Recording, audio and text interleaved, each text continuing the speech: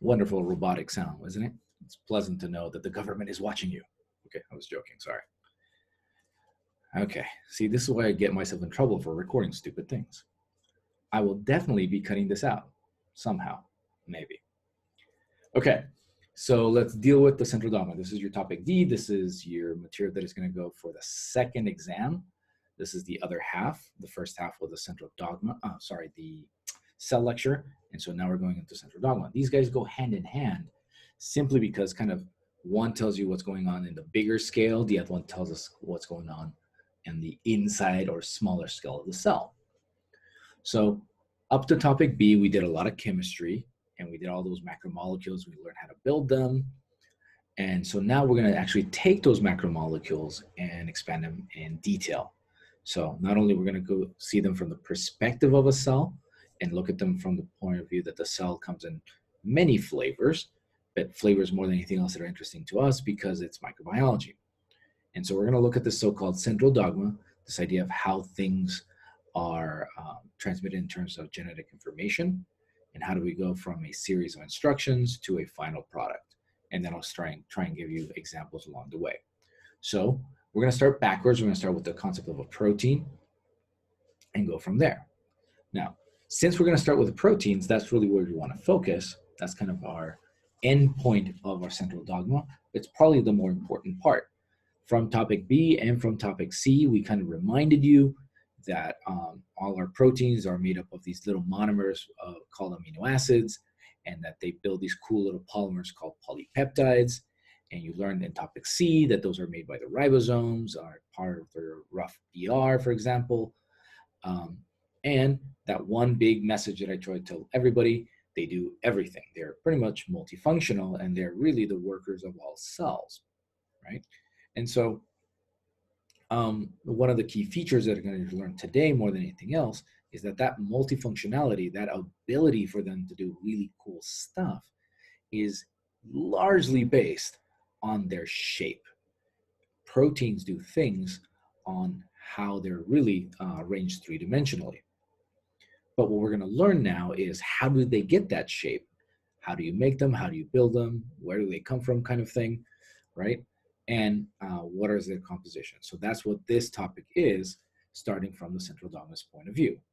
So that's the plan, what we're going to do. So hang in there. All right, so the central dogma itself, right, it's actually kind of simple. It's kind of a one-liner in which it tells us that it's pretty much how all living things arrange themselves from instructions to becoming alive. In other words, it's kind of the order and more or less the origin of the genetics of all living things. And so you have that statement that tells you up there, it's the source and order of all genetic information into function. So what it's telling us is how do we go from a blueprint to something useful? And so there's three main pieces that everybody should be familiar with, which are the two of the main pieces of macromolecules that are three-parted.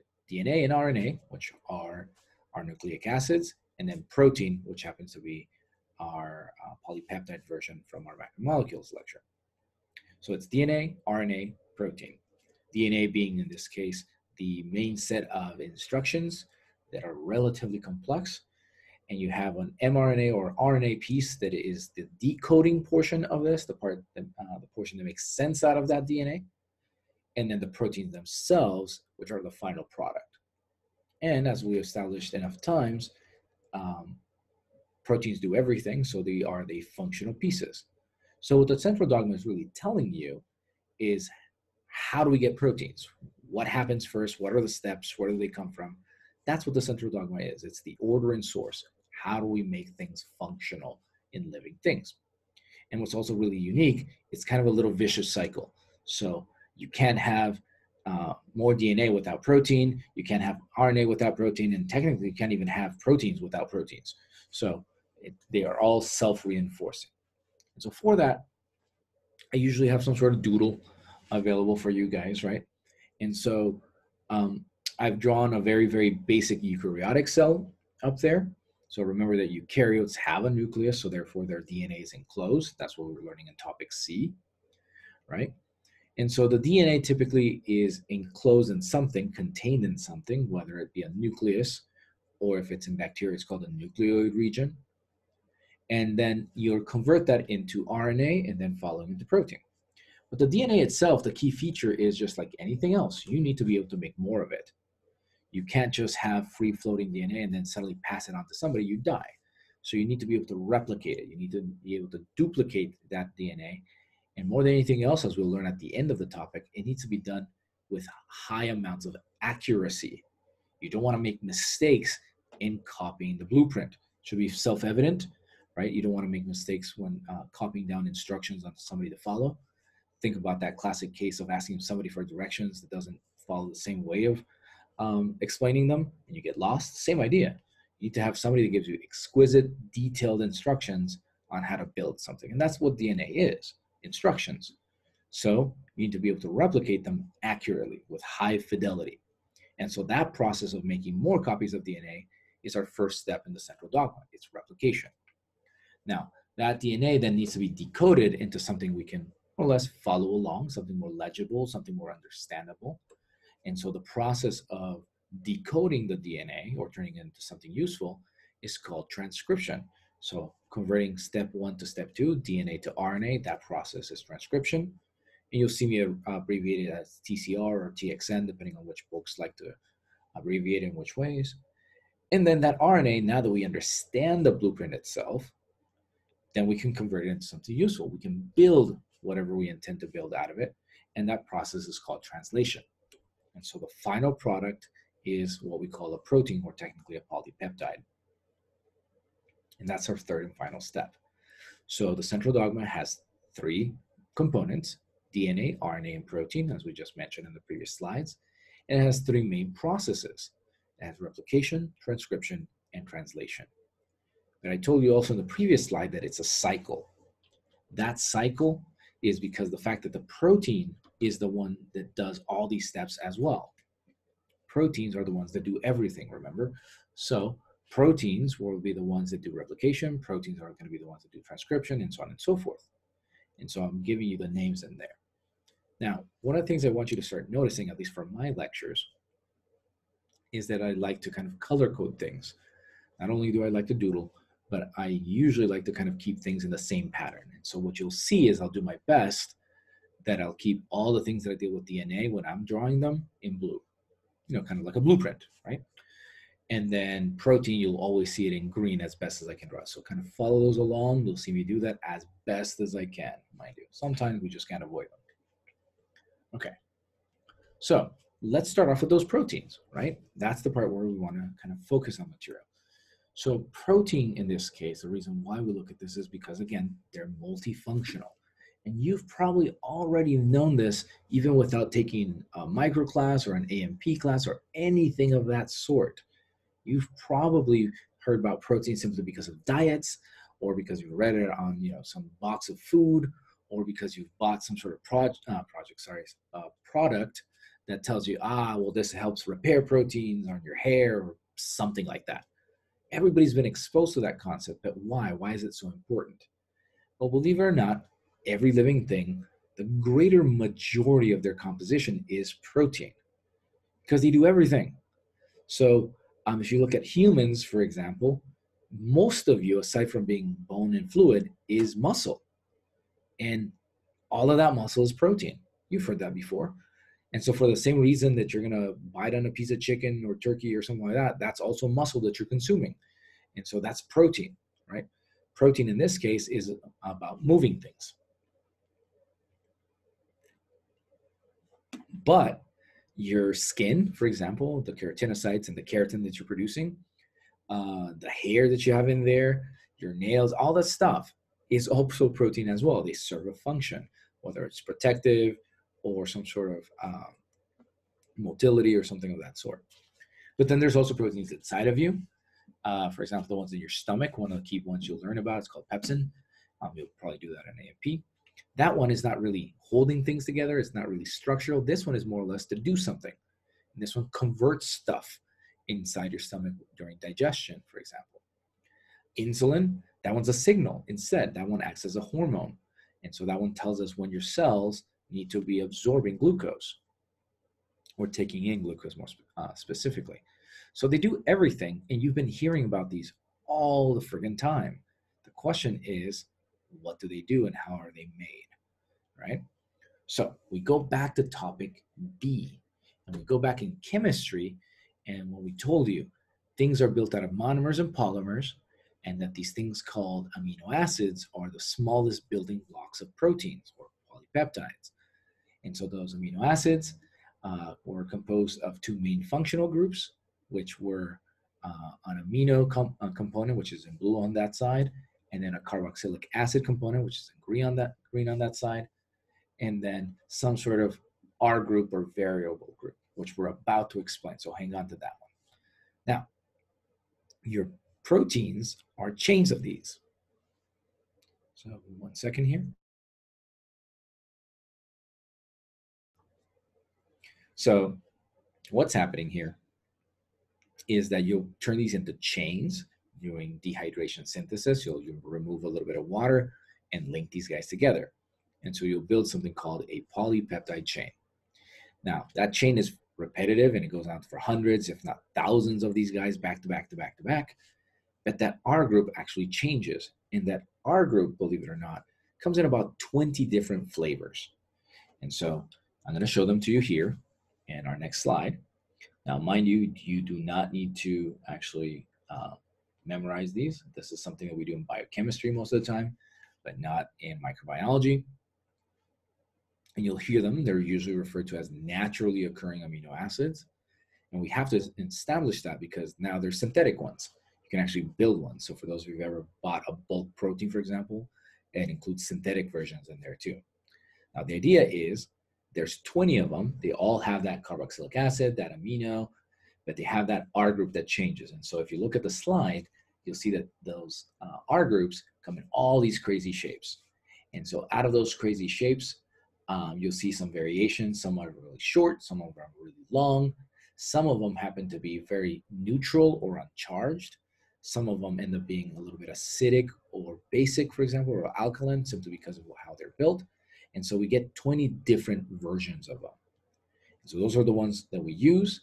And as you'll notice that I have enclosed them in a little green square, there's 9 of those guys that we are called, or they're referred to as essential amino acids.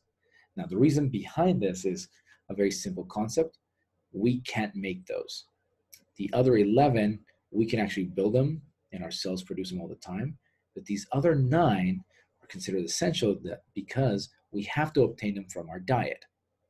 In other words, if you don't consume it, you die. That's the short version of that, being a little extreme here. But so these are considered to be the 9 essential amino acids. So those are the ones in the green squares, right? Now, this is something that we talk about on the side, part of our stories here, is that what happens when you don't obtain your amino acids. And so, for example, in your diet, by changing your diet, so by restricting what you consume, especially protein, or anything else, if you decide to go, oh, well, I'm only going to eat this type of protein, or I'm not going to consume this particular type of animal or something like that, you actually limit yourself to those. And if you actually don't get those amino acids, you will die. You won't get the amino acids you need to build the proteins you need to make your body functional. So people that go on diets, this is our biggest concern. And one of the larger concerns that we had in the past was, for example, people that resorted to plant-based diets and more or less truly going vegan or anything else, because you end up restricting some of these. Some of these amino acids are not present in high amounts in some of these diets. And so people become deficient and they can have some severe health issues. So more often than not, people that end up going through these diets have to supplement themselves. So they have to be able to buy a little pill that contains all of these guys. And so the argument for that is that I don't need to kill a chicken or don't need to murder some sort of cow or something like that to protect the environment. In reality, no, it doesn't make any difference, because unless these are synthetic, those amino acids are still going to come from those sources anyway. And if you end up having a little bit of a high and mighty kind of ideal of you don't want to harm an animal, don't forget that you're still going to consume that animal because it's what turns into fertilizer anyway, and that's what feeds the plant. So you're not avoiding it in any way, shape, or form. So keep that in mind, okay? Now, usually my favorite story to always talk about, as kind of a side note, if you ever get a chance, is for those of you who are fans of Jurassic Park, there's always been the, oh, they're never going to escape the park and never kill us, right? But if you read the books, they go in a little bit more detail about it. And there was part of the original books written by Michael Crichton, which was something called the lysine contingency. And lysine is one of those essential amino acids, the bottom middle one in there, right? And so the idea is the scientists, when they designed these awesome dinosaurs, is that they couldn't make that guy. And so if they weren't fed lysine, they would all die. So that means that was called the lysine contingency. If we all die, the dinosaurs all die because they don't get that amino acid. Very simple kind of security protocol. And so clearly, after 25 movies later, that didn't work. So you get to read those in some of the books that are out there that he wrote. So anyway, eat all your amino acids. And if for whatever reason you have to change your diet, make sure you're supplementing them so you obtain all of these bad boys. All right, now, we were going to take those 20 different amino acids and build them. We're going to link them. And so remember, dehydration synthesis, we remove a hydroxyl from one side, and remove a hydrogen from the other side, and link those two together. And so we end up having some water being kind of fed off to the side. And so what that ends up looking like is this chain of amino acids with the little R groups kind of sticking off to the side. And so this is where we enter how we kind of label and describe our proteins. We describe them in steps. And so the very first time we link them, the order in which they come in is referred to as a primary structure. And that just means what order. So you describe which amino acid follows which, and that's it. So a primary structure of a protein or a primary structure of a polypeptide is just the sequence of those amino acids that you're building. So which one, A, B, C, or D, the order in which they come in, that's pretty much it. Now, I usually like to describe this kind of like making words. Makes it easier, kind of like an alphabet. Think of trying building words by using a 20-letter alphabet instead of a 26 one, right? So there's 20 available amino acids, and so you get to combine those letters into whatever code you want to make. So now think about trying to make words out of just 20 letters instead. The order of those letters is what we call the primary sequence. So let's think about the word protein right now, just for the sake of it. So since we're on topic, you look at the word protein, and especially for somebody that may have some challenges even reading that, we know that exists, is sometimes you don't read it correctly, right? And you could say something else that which it doesn't mean. But we know that the word protein says P-R-O-T-E-I-N-S, and I feel lucky that I read that correctly. Now, the idea is, what if you rearrange it? Now, we know that if it has that arrangement, that sequence, that primary structure, it means the word protein. But remember, you can have an anagram. You can rearrange those letters, and then it stops meaning that word. So it's just the sequence, just the order in which we kind of spell something out. That's the primary sequence of proteins, which 20 amino acids you're using. And so the example that we have up here is the order of 4 of those: alanine, leucine, cysteine, and methionine. That's an order, right? We can rearrange those too. We can put the cysteine first, we can put the leucine last, it doesn't matter. It's the sequence, it's the order in which they come in. That's your primary structure. Now, once we have a long enough primary structure, then they actually start folding. And so what happens is those bonds that we talked about in topic B, they start interacting. So we start forming some hydrogen bonds, some ionic bonds, some covalents, not in this case very much, but they start interacting, and they can interact in some very unique ways. One of the ways that they interact is they form these things called helices. And they have the fancy name called an alpha helix, in which they kind of start coiling around each other. And so you can see kind of the pretty drawing with purplish color in there, right? In which those amino acids, that polypeptide chain, that primary sequence, folds around itself, and the hydrogen bonds give it this cool little coil. That's version 1. Version 2 exists, in which they kind of start folding and then going back and forth and end up looking kind of like an accordion, like a little origami fold, if you will, in which they'll kind of go up and down, and then kind of fold upon each other. This is called a sheet, or fully spelled out, it's called a beta pleated sheet. So same idea, these are three-dimensional arrangements of these guys. And so just to kind of compare them, side by side, you have your alpha helix and your beta sheets, in which these are kind of three-dimensional arrangements. We call these secondary structures. Our primary was the order. Our secondary is that three-dimensional shape that they start obtaining. Now, that's just a couple of the versions. There's actually more of them, but these are pretty much the most common ones. There's also ones that are called random coil, in which they really have no arrangement whatsoever. Okay, so now, those folds, those secondary structures that we just talked about, those helices and those sheets, can also start arranging themselves between each other. And so now we start encountering different versions of bonds. And so, for example, some of the sulfur groups on cysteines, for example, interact with each other and form a covalent bond called a disulfide bridge, and that holds them together. You can have more ionic bonds. You can have additional hydrogen bonds. Some of them just get together simply because they're all hydrophobic and they're trying to hide from water. And so the arrangements that you get are these really neat, bigger three-dimensional shapes in which you have lots of helices and sheets and some random coils all rearranging themselves into an overall large shape. Okay, so let me show you one of them. This is one of the more infamous ones. I'll let you try and figure out which one that is. Let's make it a challenge. You can see here in the cool little coils, those are your helices. You can see the big arrows, those are your pleated sheets. And you can see that it's arranged in three-dimensional space. And this is really where I start reminding you that shape is the most important part of our protein, aside from its composition, obviously, in which that shape dictates what it can do. So this overall three-dimensional shape of the protein is called a tertiary structure. So we had the sequence, that was our primary. We had the first shapes that they start taking, which was our secondary, those alpha helices and sheets. And then we have our tertiary, our third level of arrangement, in which they start folding upon each other and having additional bonds. And so this is referred to as tertiary structure. And you can see it's the kind of overall shape that they take. Now, there is an additional level of formation. It's not always the case, but it can happen. And this is referred to as a quaternary structure, or the fourth level, in which multiple of these kind of all hang out together.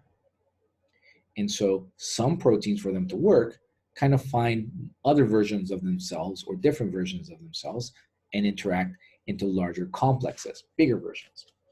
Probably the most infamous example that I can always give you is hemoglobin. For those of you who are going to be taking AMP or are already taking it, you get to find out that wonderful little carrier of iron and oxygen that everybody needs to breathe and perform metabolism is hemoglobin. And hemoglobin happens to be a four-parter. It's one polypeptide chain, one protein that comes in repeats of 4. In other words, 4 of them have to come together for hemoglobin to actually work. So this is what we refer to as a quaternary structure, in which you have multiple chains now interacting with each other, multiple separate chains I should establish. So if you focus on the little doodle on the bottom left-hand, right-hand corner here, is I kind of show you all 4 of those steps. At the bottom, I show you 2 different primary structures, a slightly shorter blue one and a slightly longer purple one. Okay, so that's the primary structure, just the order in which they're going. And then each one of those starts folding, and you can see them on the right-hand side. The blue one turns into a helix, for example, and the purple one turns into a sheet. Okay, and so those are their secondary structures. They start interacting with those hydrogen bonds typically. And then ultimately the tertiary structure, which is you're seeing smack in the middle, that guy is the overall shape that these helices and sheets all take as part of our protein. And now there is that final part, I'm going to use my little laser pointer over here, in which this one piece can actually interact with other separate pieces, and which is what you're seeing over here in the middle, with an additional piece in the red, which is what we refer to as a quaternary structure. These are additional separate proteins that are all interacting together. Okay, so we have primary, secondary, tertiary, and quaternary, all kind of dictate what that actual protein is going to do. So this is where we enter that kind of last phase of the structure of the protein and how does it work before we actually start building them. And so, as I established multiple times, its shape is key. Now, I have here just some examples of some of the ones we were talking about before and then some additional ones. Our proteins kind of get arranged most of the time into their shapes. And so we have the kind of long and stringy versions of them, referred to as fibrous proteins, whereas we get the ones that are kind of a little bit more bubbly and circular. These are called globular proteins. And interestingly enough, there's this very strong correlation in which the stringy ones, the fibrous ones, end up being mostly structural, kind of like the thing in our hair and our skin. And more of the bubbly looking ones, the circular looking ones, the globular looking ones, end up having more active functions like enzymatic ones or signals, that kind of thing. So there's a little bit of a pattern. But regardless of their shape, the key thing is, again, that secondary, tertiary, and even quaternary levels need to maintain that shape. If you disrupt the shape, they lose their function. And so the feature here is something that we call denaturation or denaturation, away from its natural state. That's what that word means, right? Plenty of things can disrupt proteins. And some of them you already are familiar with. You've probably been already practicing this all along. One of the most common ways to disrupt proteins is through heat. Heat happens to break H bonds or hydrogen bonds and any type of hydrophobic interaction. So it kind of dismantles proteins really fast. So do organic solvents. We'll get to those a little bit later too. We'll talk about that during microbial control. Acids and bases do the same thing. Since they're a little electric, they disrupt any electric interaction. So any type of ionic interactions, they mess with them too. Large metals, so heavy metal ions in this case, also break things apart, right? And then virtually kind of combined with heat, the act of simply shaking things, or what we refer to as agitation, also breaks our proteins apart if you shake them long enough or hard enough. So now this is where we enter again our portion of the class in which we kind of give you that hands-on application or some sort of take-home application behind this.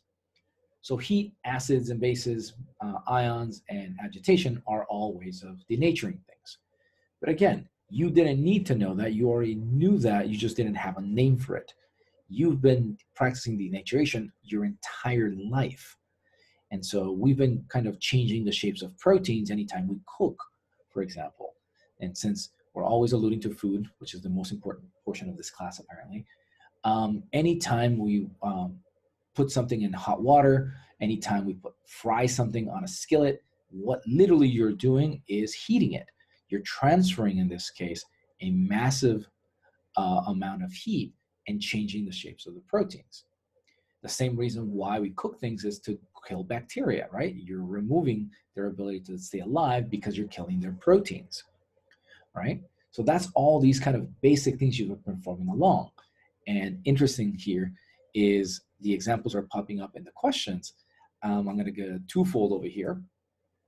One of those common things that people do is, for example, apply heat to their hair, right? And so anytime they do that, you're literally killing your protein and it doesn't come back. It needs to be repaired. And so clearly they'll try and sell you lots of products that say, these repair hair. No, they really don't. You repair your own hair, not products out there. Products can help maintain them a little bit longer, but they don't really repair them.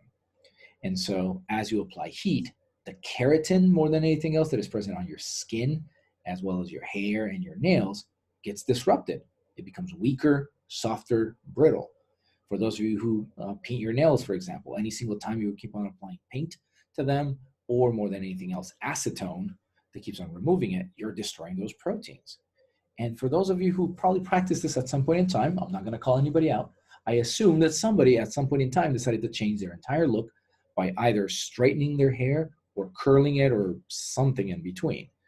And they do that by using heat. The idea is you disrupt those bonds so that you can reshape them. Now, you keep on doing that long enough, you're going to damage your hair too. But there's plenty of products that allow you to do that also. You can buy certain substances that allow your hair to straighten up or curl. And what they're interacting with is those cysteine amino acids, those disulfide bridges And what happens is it breaks them apart and reassembles them. And so for those who've ever done this, you can leave your hair there in this product, and then you can change its shape, and it'll stay like that for, I don't know, a week, 3 months, 6 months sometimes, depending on what substance you use. That's what you're doing. You're denaturing, you're changing the shape of those proteins, right?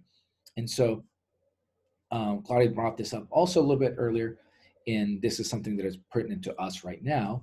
What happens for our viruses more than anything else? Viruses, just like everything else, requires proteins as well. So heat can break these down. So cooking things is an important concept, right? But more than anything else, heat is one of our special ways of defending ourselves. And as we will see in the very, very last topic, fevers are an important component of that. Us basically increasing the temperature of our bodies to above 100.5 or so Fahrenheit is us trying to cook ourselves. We're trying to denature the proteins of everything that is infecting us. Our body will naturally do that. So when we have those fevers, our body is fighting off whatever's inside of us in the hopes that we're denaturing its proteins. Now, the problem with that is that it can go a little bit out of control, and it can go a little too long. If you have a fever that extends over a certain amount of time, you kind of start cooking yourself too. And to remind you, those proteins don't come back. Just like you cook the steak on a pan. You don't reverse it back to its original state. You cook your brain, it's kind of damaged that way too. This is something that is very critical, for example, in children. When trying to control their fevers is very, very important, right? So again, we've been doing this all the time. You just didn't call it denaturation, or you didn't call it science or biology or anything like that sort. We've been doing this all along. I'll be happy to give you lots of other examples outside of the recording. All right, so we'll pause here for half a second just to make sure that everybody is up to speed if anybody else has some questions, okay? We'll continue here, and then we'll start recording again. Okay, so we just finished with the protein portion, right? And we kind of given examples anything from how to build them to specifically how their functions can vary based on their three-dimensional shape. Now, to kind of remind you again, this is the final piece of the central dogma, so we're going a little bit backwards. We started with proteins first, right?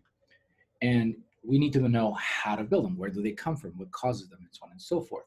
So we're going to go back to the beginning of the central dogma and remind you again a little bit more behind what we saw in topic B, in our second topic, on this idea of how to build nucleic acids. Reminding you once again that your nucleic acids are long chains of things called nucleotides, right? So for that though, usually it's kind of important to kind of give you a little bit of a preview of stuff, right? Now, mind you, this is not stuff I test you on because this is not purview of the class itself. This is more of a general biology course, maybe some AMP in there, but it's kind of important to know some of the terminology, okay? So consider this a little bit of an extra preview in there. One of the most common ones on the terminology of genetics has to do with what's a gene, genome, that kind of thing. So just for the sake of explanation, right? This is where we're going to start with this portion. Let's go off with a gene, okay? So the idea here is that everybody knows that they have this DNA thing, right? But your DNA is not one large portion of things. Instead, it's a collection of pieces. And just like I gave you some of the examples last time, like a library is this collection of information, but it's not available just all at the same time. Instead, you have to kind of access each individual piece. The same thing happens to us. Our DNA blueprint is a collection of things. We actually call that a genome. It's a collection of genes, but each individual portion is what gives us an individual effect. So a portion of that chunk of DNA that eventually gives us something functional is referred to as a gene. So think about that as an individual book, right, in our library. The library is the entire collection called the genome, but one book by itself is one gene. And from that one book, you get to have one experience. And in this case, one product, what we call a protein. Now, out of those, though, you'll also know that each library has variations on those books. Some of them are older, some of them are a little bit newer, some of them with updated formats. And so our genes don't only come in one specific code. Instead, there's small little variations inside of them, tiny little ones that make them a little different. They still perform the same job, okay, but they show it a little bit different. And so we call those genotypes. So think about if you want to get a book on how to build, I don't know, a table. Well, there's tons of different ways to build a table, and it still gives you the final product, which is a table, right? And so the same applies to our genes. You can construct a gene, for example, the gene for insulin that gives you insulin. But insulin comes in different versions too. Some of them are a little bit stronger, some of them are a little bit weaker, some of them are a little weird, right? But you still get insulin. So the type that you carry is referred to as a genotype. And ultimately, what is produced, that final product, what is observable or measurable, is referred to as a phenotype, right? So ultimately, you can have instructions to build a table, but whether it's a 6-person table or an 8-person table, it's still a table. And so the genotype tells you, oh, I come with a 4-version table, but what you produce, that final product, is that actual built table itself. That's the phenotype. Now let's put this into actual application rather than just talking about household items, right? And so we're going to take this idea of the central dogma and make something useful, and then I'll give you a silly example as usual. So think about it this way. Every human, since we're not going to deal with bacteria yet, we'll get to those in a second. Every single one of you guys is composed roughly of about 40 to 80 trillion cells. That's most of us, right? Somewhere in there as an adult, not as a child, mind you, okay? And yet, each individual one of those trillions of cells carries the exact same information. All the collection, our little library of genes, all of them are there. And we carry it in about 23 different pieces called chromosomes, right? So 23 different branches inside a library, if you will. That adds up to about roughly 6 feet worth of DNA, about 2 meters, right? And inside each one of those, just individual cell, not all 80 trillion, just one of those cells, you're carrying about 3 billion different pieces of DNA, okay? Now, in those 6 feet, in those 3 billion pieces of DNA, those subunits, humans are known to carry about 25,000 genes, 25,000 books. Think about it that way, inside our library. Interestingly enough, though, that's all we need to make a human survive. That's all that needs to be there. 25,000 different books gives us a human, apparently. So, unfortunately, we know that humans are built of roughly 150,000 proteins, not 25,000. So there's a little bit of a discrepancy here. How is it that we can form 150,000 proteins, but we only have 25,000 genes?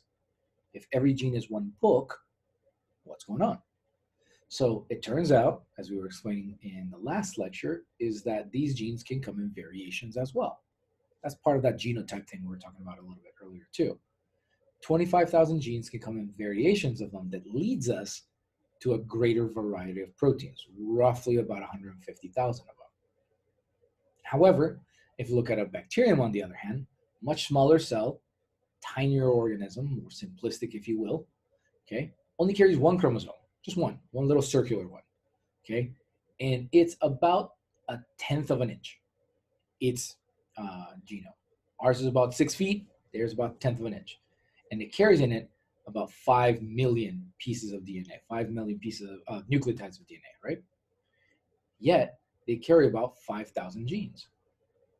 So the amount of genes is not very kind of parallel between a human and a little E. coli down there, yet they can form roughly the same type of life. Something that lives, something that eats, something that reproduces, and so on and so forth. So one of those big messages that we drive here is kind of size does not matter in this case. It's not necessarily the actual size of the cell itself. It's more or less what's present in those genes that actually leads to the effect. So what we want to try and understand here is how do those genes, how is that genome, how is that collection of books, if you will, over instructions leads to a human. And so that's where we enter back to our central dogma. This is what we call the basis of heredity. How do we pass on this information? So back to that central dogma again.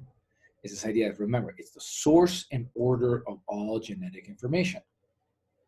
And so now let's expand upon it. What's the source? Well, that source is, we know it as DNA. Okay, DNA is this collection, okay, of information. It's a blueprint, hence why I usually color it blue. And so that DNA, that collection of genes, that genome itself, provides the instructions to certain products, to certain proteins. So DNA leads to the actual production of very, very specific types of proteins produced. And therefore, proteins are the final product. Now, again, going back to this idea of teaching you a little bit outside the class, I'm pretty sure everybody here at some point in time in like Gen Bio or some other class you took, everybody gets taught about Mendel, this little monk that was crossing little plants and flowers and stuff like that and came up with cool versions and discovered genetics, which is true. But unfortunately, it's explained in a very, very simplified manner. When they teach you about genetics, they tell you, well, there's a tall gene and there's a short gene, or there's a dark gene, a light gene. There's no such thing. The amount of genes involved in making a plant grow faster or taller or longer involves hundreds of genes. And the same thing applies to tones of color, not even color itself, like shades, if you will. It takes tons and tons of genes to do so. And so when somebody teaches you genetics, they go, oh, well, if you put a tall person and another tall person, you're getting another tall person. That's not really how it works. Overall, it does, but there's no tall gene, nor is there a green gene for example, eye color. There's no such thing. What controls color, for example, inside eyes is a collection of about 14 different genes. And the combination of those 14 gives you all these cool shades, not one. So when you guys did your Punnett squares, for example, those cool little boxes and everybody putting, letter C's and D's and weird stuff like that, no, that's not how it works. But it conveys the message, it teaches you. But here, remember, a human is composed of 25,000 of these. And each one of those 25,000 produces so many versions that it comes up to about 150,000 combinations of each one of those proteins. No, a Punnett square doesn't do its trick. That's not how it works. But overall, the math and the basics works that way. So we want to kind of try and explain to you that this is very, very complex. And so when we look at microbial genetics, okay, when we look at us and compare it to a bacterium or a virus or a protist or something like that, okay, we don't refer them to as, there's the tall gene. There's no such thing. Instead, when we talk about the central dogma, we refer to things as these products and as their instructions. And that those instructions can give us variations as well. So once we get towards the end of this topic and talk about mutation, we'll see it more in depth, right? So what we have is, in this case, a building of these nucleotides, those monomers that we talked about in topic B, and that they become a very long chain called a nucleic acid. And so those nucleic acids, there's two of them, the D and the R versions, deoxyribonucleic acid or ribonucleic acid, DNA and RNA, right? And each one of those is a collection of these genes, this collection of these books, like I said, in a library. And ultimately, each one of those genes has different effects depending on how it's being expressed. That topic that we mentioned in the last class called protein expression. So that's what we're going to try and do. So what does it really mean to you? When we're going to learn the central dogma, we want you to know that DNA is that blueprint, right? DNA is pretty much a storage of information. DNA is a collection, just like a library. You find a place to hide things, let it sit there, and then access it when you need it. That's what DNA is. It's just holding the instructions when you need them. So we're going to start there. In our central dogma steps, we're going to start with the central dogma and hit off with DNA, the very first step in there. So we want to look at what it's made out of, how is it built, and what does it ultimately do, which we kind of already alluded to now. So here we enter what we talked about in topic B, and this concept known as a nucleotide, which is composed of three main pieces called a base, a sugar, and a phosphate. And now we're going to expand upon it a little bit more because we're going to look at structure, right? Our sugar, which is normally a ribose, anything that ends with O usually tells us that it's a sugar, glucose, sucrose, that kind of thing, right? But this ribose happens to be missing an oxygen on the second carbon. And so it's called a deoxyribose because you remove that oxygen. Now, that makes it a very unique and more stable version of a nucleic acid. And so on that sugar, on this deoxyribose, on the fifth carbon, on carbon 5, we'll attach one of the other pieces, and on carbon 1, we'll attach another. So the second piece we attach to it is that phosphate. So it can come up to 3 of them in a little kind of daisy chain link, right? They're all attached to carbon 5. And so we have up to 3 phosphates in our nucleic acid. And then we have on carbon 1, we can have a base, a nitrogenous base, because they're usually rich in nitrogen when you look at those structures. And they come in shapes of 2 rings or 1 single ring, depending on which version exists. And so the 2-ring versions are known as purines, and the 1-ring version are known as pyrimidines. Now there's 2 versions of each. There's the adenine and guanine versions of purines, and then the cytosine and thymine versions of pyrimidines. There is a 3rd pyrimidine out there, but we'll look at that during the RNA lecture. Now, when we assemble it, it ends up looking like this, right? You have a ribose, a sugar, missing an oxygen on carbon 2, so hence a deoxyribose. On carbon 5, we have a phosphate attached on that little circle. Could be up to 3 different, 3 daisy chain versions of those. And then on carbon 1, on the top right-hand side, you can have any of those 4 options, 2 purines or 2 pyrimidines. So basically what we're saying is that your nucleotide comes in 4 flavors. It comes in an A flavor, a G flavor, a T flavor, and a C flavor. That's really what it's doing, right? And depending on which book you look at, everybody has their own versions of drawing them, but they all conclude the same thing: a sugar, a phosphate, and a base, right? And so for us, we don't really need to know that much detail for it since it's not a biochemistry class, but you should know the overall shape. And so when I draw it, usually I kind of simplified it a little bit. You have your sugar over there in gray or in the center. You have your phosphates attached in those little circles, and then you have your base kind of arranged in a couple of polygons or like a little rectangle off to the side. And that kind of keeps it simplistic for me, at least, right? And it is that nitrogenous base that comes in 4 flavors, that A, G, T, or C currently. And so when you have the phosphates attached, they kind of get renamed into the name plus the word phosphate. So if it has 1 phosphate, it's called a monophosphate. 2 of them is called a diphosphate. And then 3 versions of them has a triphosphate. So it's referred to as a nucleotide triphosphate. So if you have, for example, the A version of this, the adenine version of it, when you have all 3 phosphates attached, it ends up being called adenosine triphosphate, what you guys know as ATP, for example. That's where those names come into play. Now, thanks to that, though, we're going to start observing how, when we arrange them into nucleic acid chains, they gain some really unique superpowers. They get some new flavors. And there's 4 main properties that you need to know about DNA. And so looking back at those little nucleotides that I was drawing earlier, you'll see that I kind of drew them again in the same shapes. 3 phosphates and 4 versions or 4 flavors of that nitrogenous base. So most of the time, for simplicity, we just call it the word base. It's very easy to kind of remember that. We get a little lazy and don't want to use the word nitrogenous.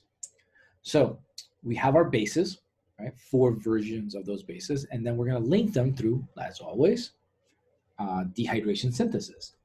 And so what happens is that as we link a sugar and a phosphate and a sugar and a phosphate, you end up having this long chain of just sugars and phosphates.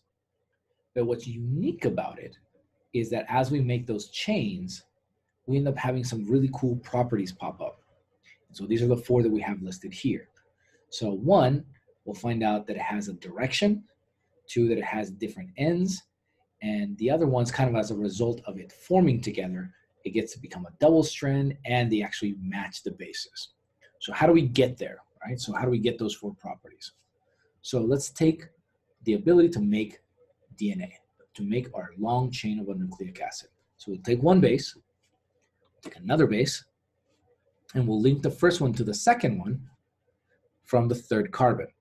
And so what ends up happening, as we do this enough times, we end up creating this cool little chain in which we remove the phosphates and produce this single phosphate sugar kind of chain. This is called a sugar phosphate backbone. Now, what's interesting about this as we make that chain is that we end up with two different ends. If you end up having a long chain of this in the hundreds, thousands, millions, and even billions, on the front end of this, you'll always have a phosphate just kind of dangling over there. But at the other tail end, you don't. Instead, you only end up having a little hydroxyl group hanging in there. So we actually end up giving them names. On one end, by the 5 carbon, we end up calling this the 5' phosphate. And at the other tail end, we end up calling that the 3' hydroxyl. So in other words, we end up labeling our strand of DNA as this kind of direction of 5 to 3. 5' being on this top end, 3' being on this bottom end. So we refer to that as the polarity of DNA, that DNA has two different ends, two different poles. That's what it's saying. One is a phosphate, one is a hydroxyl group. That's really what it's stating, that our little chain of DNA has two different ends. It's like saying, look at a human. On the top side of it has a head, and the bottom side it has feet. So two different ends of the same thing. Now, if we keep on doing this, mind you, is that this long chain of sugars and phosphates, and so forth. Remember, we have 4 variations of the bases. And so those bases, those A's, G's, T's, and C's, kind of vary based on their composition, those nitrogenous bases we're referring to. And so as we start forming them, we get to find out that, interestingly enough, everybody learns first that DNA comes in 2 strands, but they don't quite explain how. And anytime anybody shows you a picture of DNA, which are all usually doodles, you'll see these cool little helices, this double helix that everybody learns about, but nobody tells you why. Nobody's like, why is there 2 strands? Why can't it be just 1? Well, those answers are a little bit more in detail behind it, but it's all about stability and protection.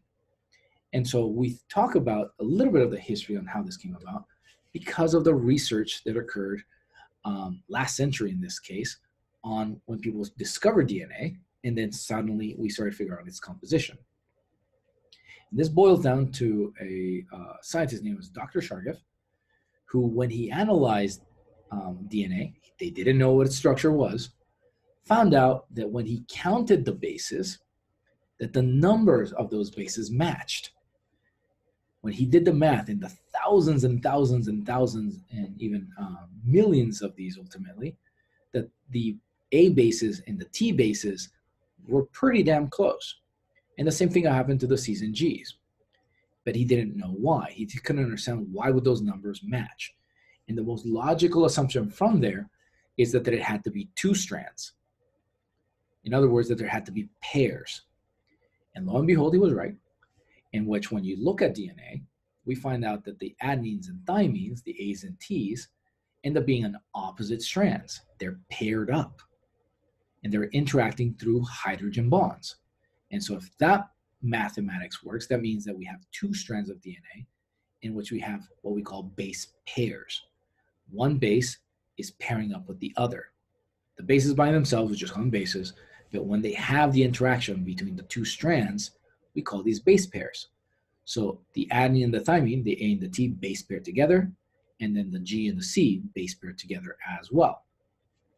So what Shargaf's rules tells us is that DNA happens to be double-stranded, and it happens to tell us that the numbers of A's, G's, T's, and C's match up. And so this is something important for us in microbiology, simply because it tells us how to understand the stability of DNA. Now that we know that the numbers of A's and T's match, and that the numbers of G's and C's match, we actually find out that the G and C base pair happens to be a little bit stronger. The guanine and cytosine interacting together form 3 hydrogen bonds, whereas the A and the T only form 2 hydrogen bonds. And so when they're interacting, when they're base pairing, the G's and the C's are a little bit stronger than the A's and the T's. Now, why is that a big deal? We'll go back to that whole denaturation thing that we talked about protein. Heat plays a huge role. So heat also destroys DNA. It's called melting in this case. It separates our strands of DNA. So what happens? If you have more G's and C's than you have A's and T's, technically that DNA strand, that double strand, is a little bit stronger. More hydrogen bonds, if you will. Okay. So in microbiology, we actually count those G's and C's. We look at organisms that have a higher amount of GC versus a lower amount of GC. We have a classification based on this called a GC content. And so we'll look at that during the topic F portion of our lectures. So it's important to know those G's and C's. Now, part of your training is being able to understand A pairs up with T and C pairs up with G, and conversely, obviously. But also the fact that you can count the amounts. And so these will be definitely in the test when we ask you, well, if you know the number of one of them, can you estimate the numbers of the others? And again, as long as you can do some basic calculations, that should work, right? So if you know you have 10 A's, you know you always have to have 10 T's. And if you know you have 50 C's, you know automatically you have to have 50 G's. They always match, right? And so if you know the composition of a double strand of DNA, you can estimate the others. And so part of that calculation is fairly straightforward. Let's see if I can do this on our side. I'm going to switch this off. In which most of the time we deal with these in percentages. So I'm just going to try and do it with blue over here. In which if you have, 100 bases, remember that means that you have 50 base pairs because they're pairing up, right? And if I tell you some sort of random number of these, and if I tell you that the number of C's happens to be, let's just say 26, for example, let's make it a little bit more difficult, you should be able to reason what number of G's are present. That would be the idea. And since they pair up based on Dr. Shargeff's rules, you know that should be 26 as well, right? So logic tells us that numbers match. But we also know that we have 100 bases. And so that means that 52 of these bases happen to be G's and C's. So that means that the remainder of those 100 bases, the other 48, happen to be A's and T's. And since those numbers match, that means we should have 24 of each, 24 A's and 24 T's. Now, since we use the number 100, it makes it very, very easy to say, well, that means it's 24% A's, 24% T's, 26% G's, and 26% C's, that kind of thing. So now the math can get a little more complex when we say you have 3 billion of these bases, right? And that's actually what Dr. Shargeff did. He was the one that did all this counting. And so we refer to this count as Shargeff's rules.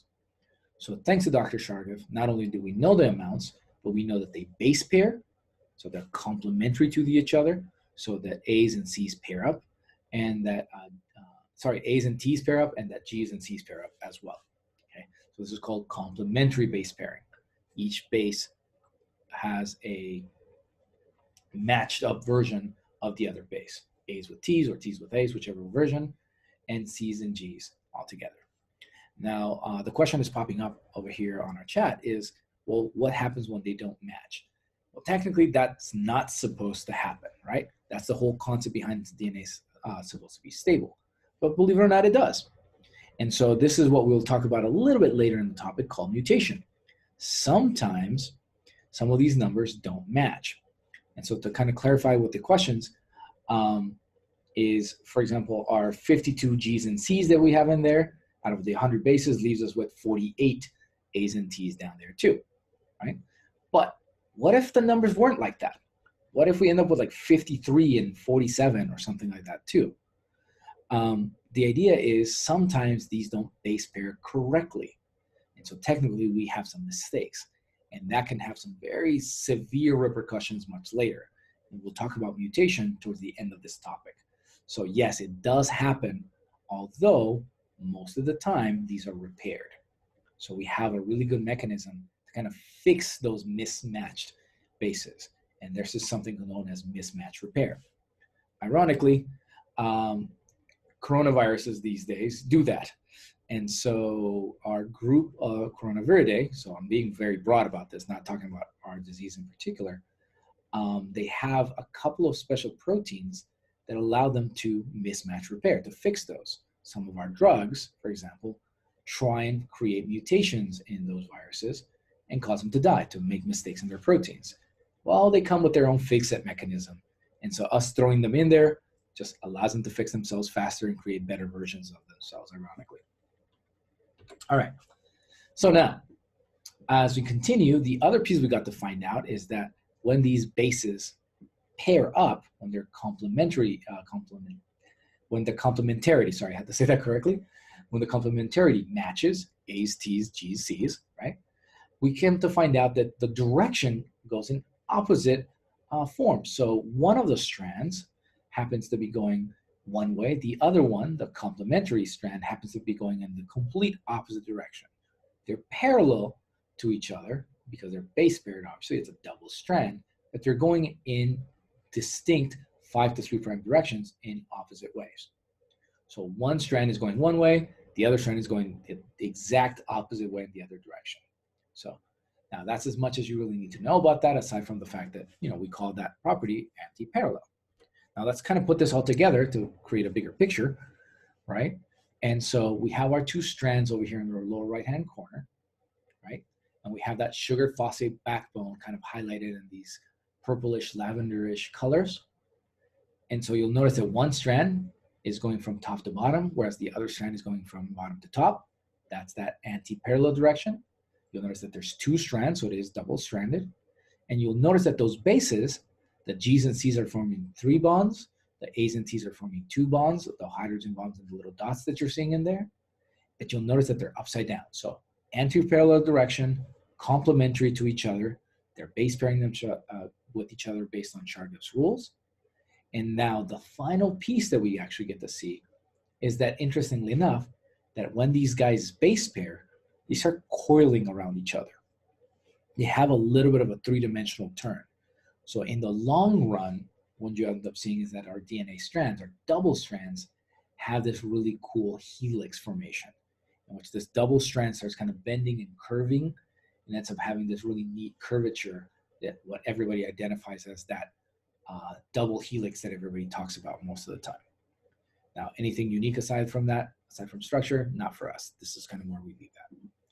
Now, we do want to remind you, though, that we have 6 feet of this stuff. We have 2 meters of this stuff inside every single one of your 80 trillion cells.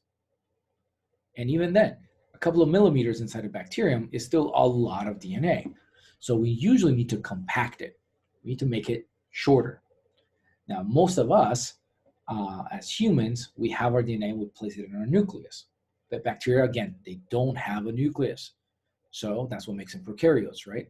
So they have a little region called a nucleoid region. So I'm going to write this down on this guy, right? Bacteria have something called a nucleoid region.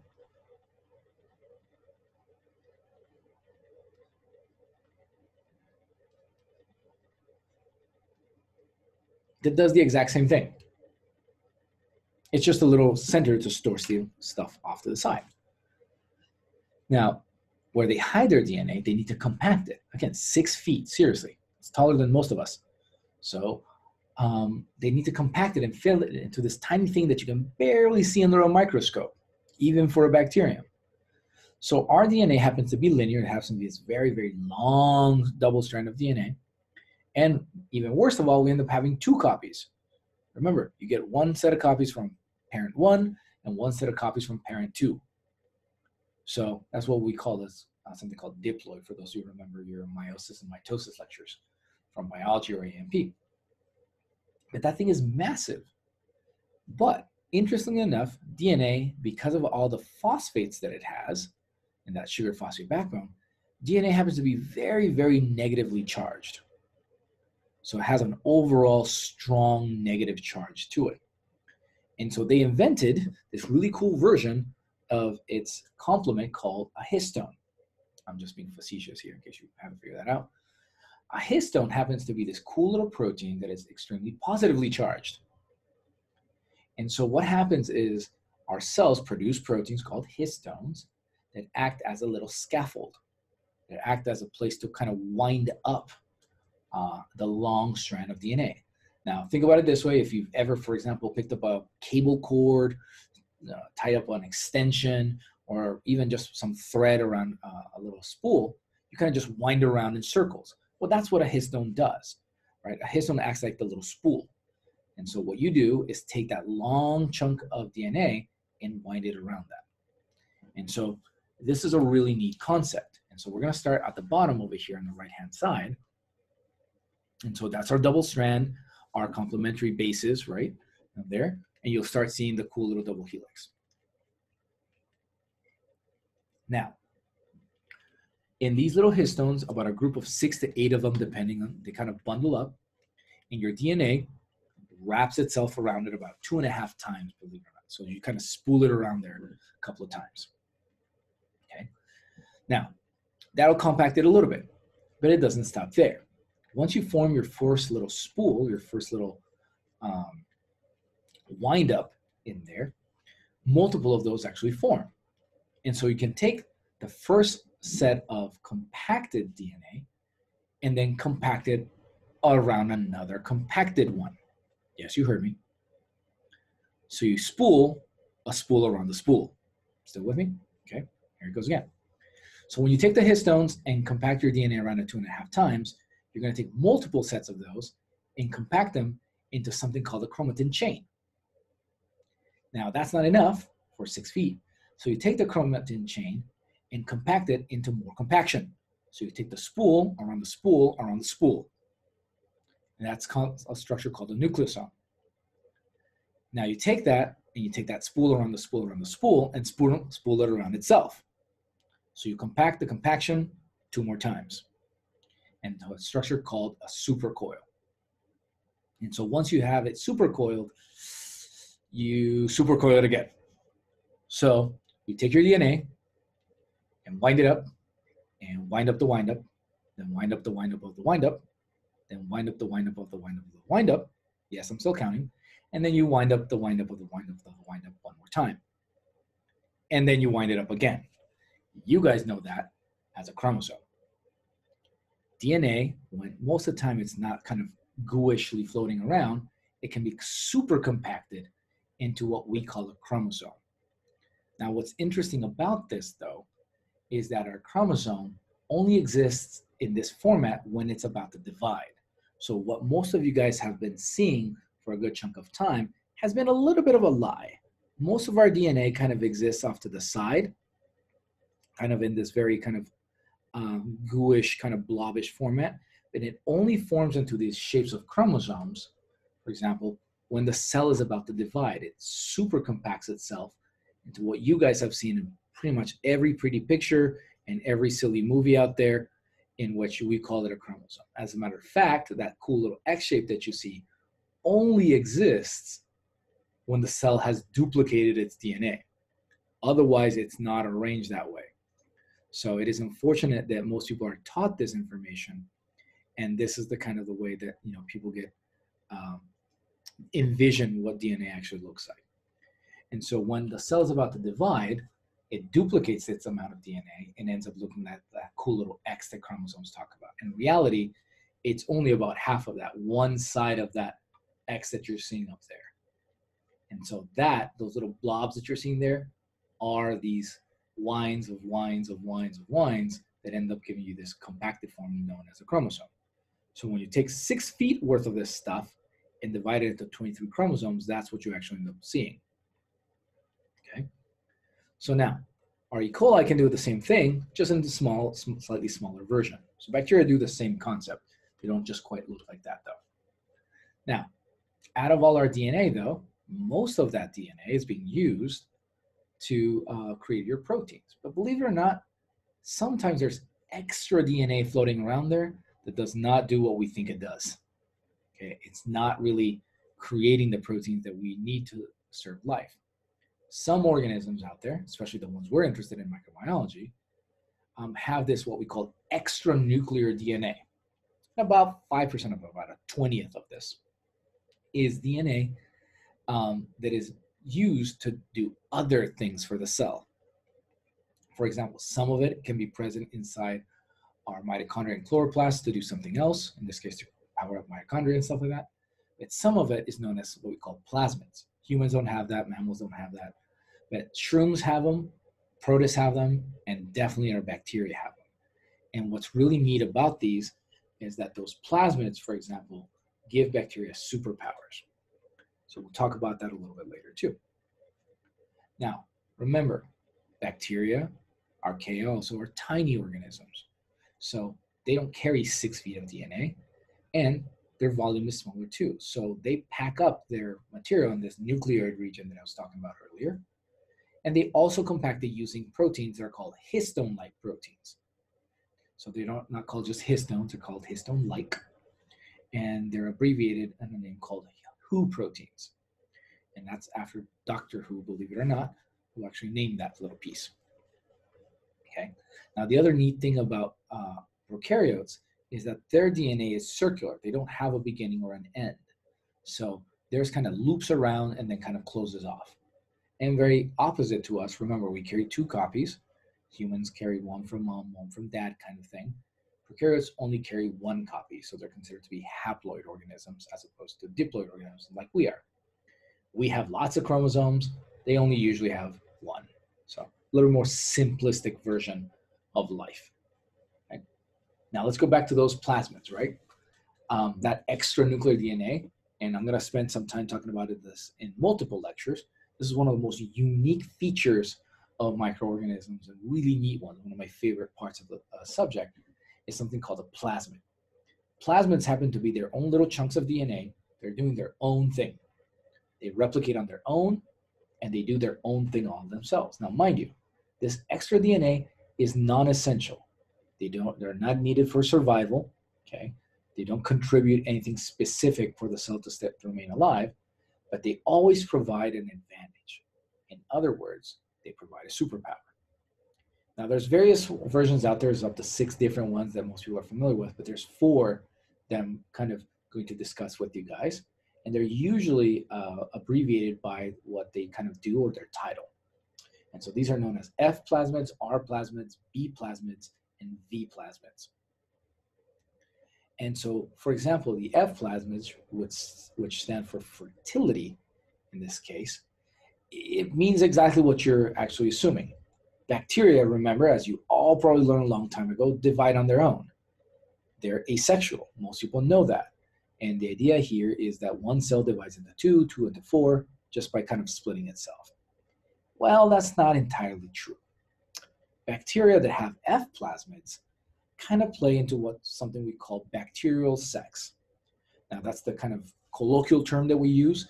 In reality, this is known as conjugation. That's the official term, in which bacteria that have an F plasmid can actually interact with other bacteria, either very closely related or identical to them, and pass on genes.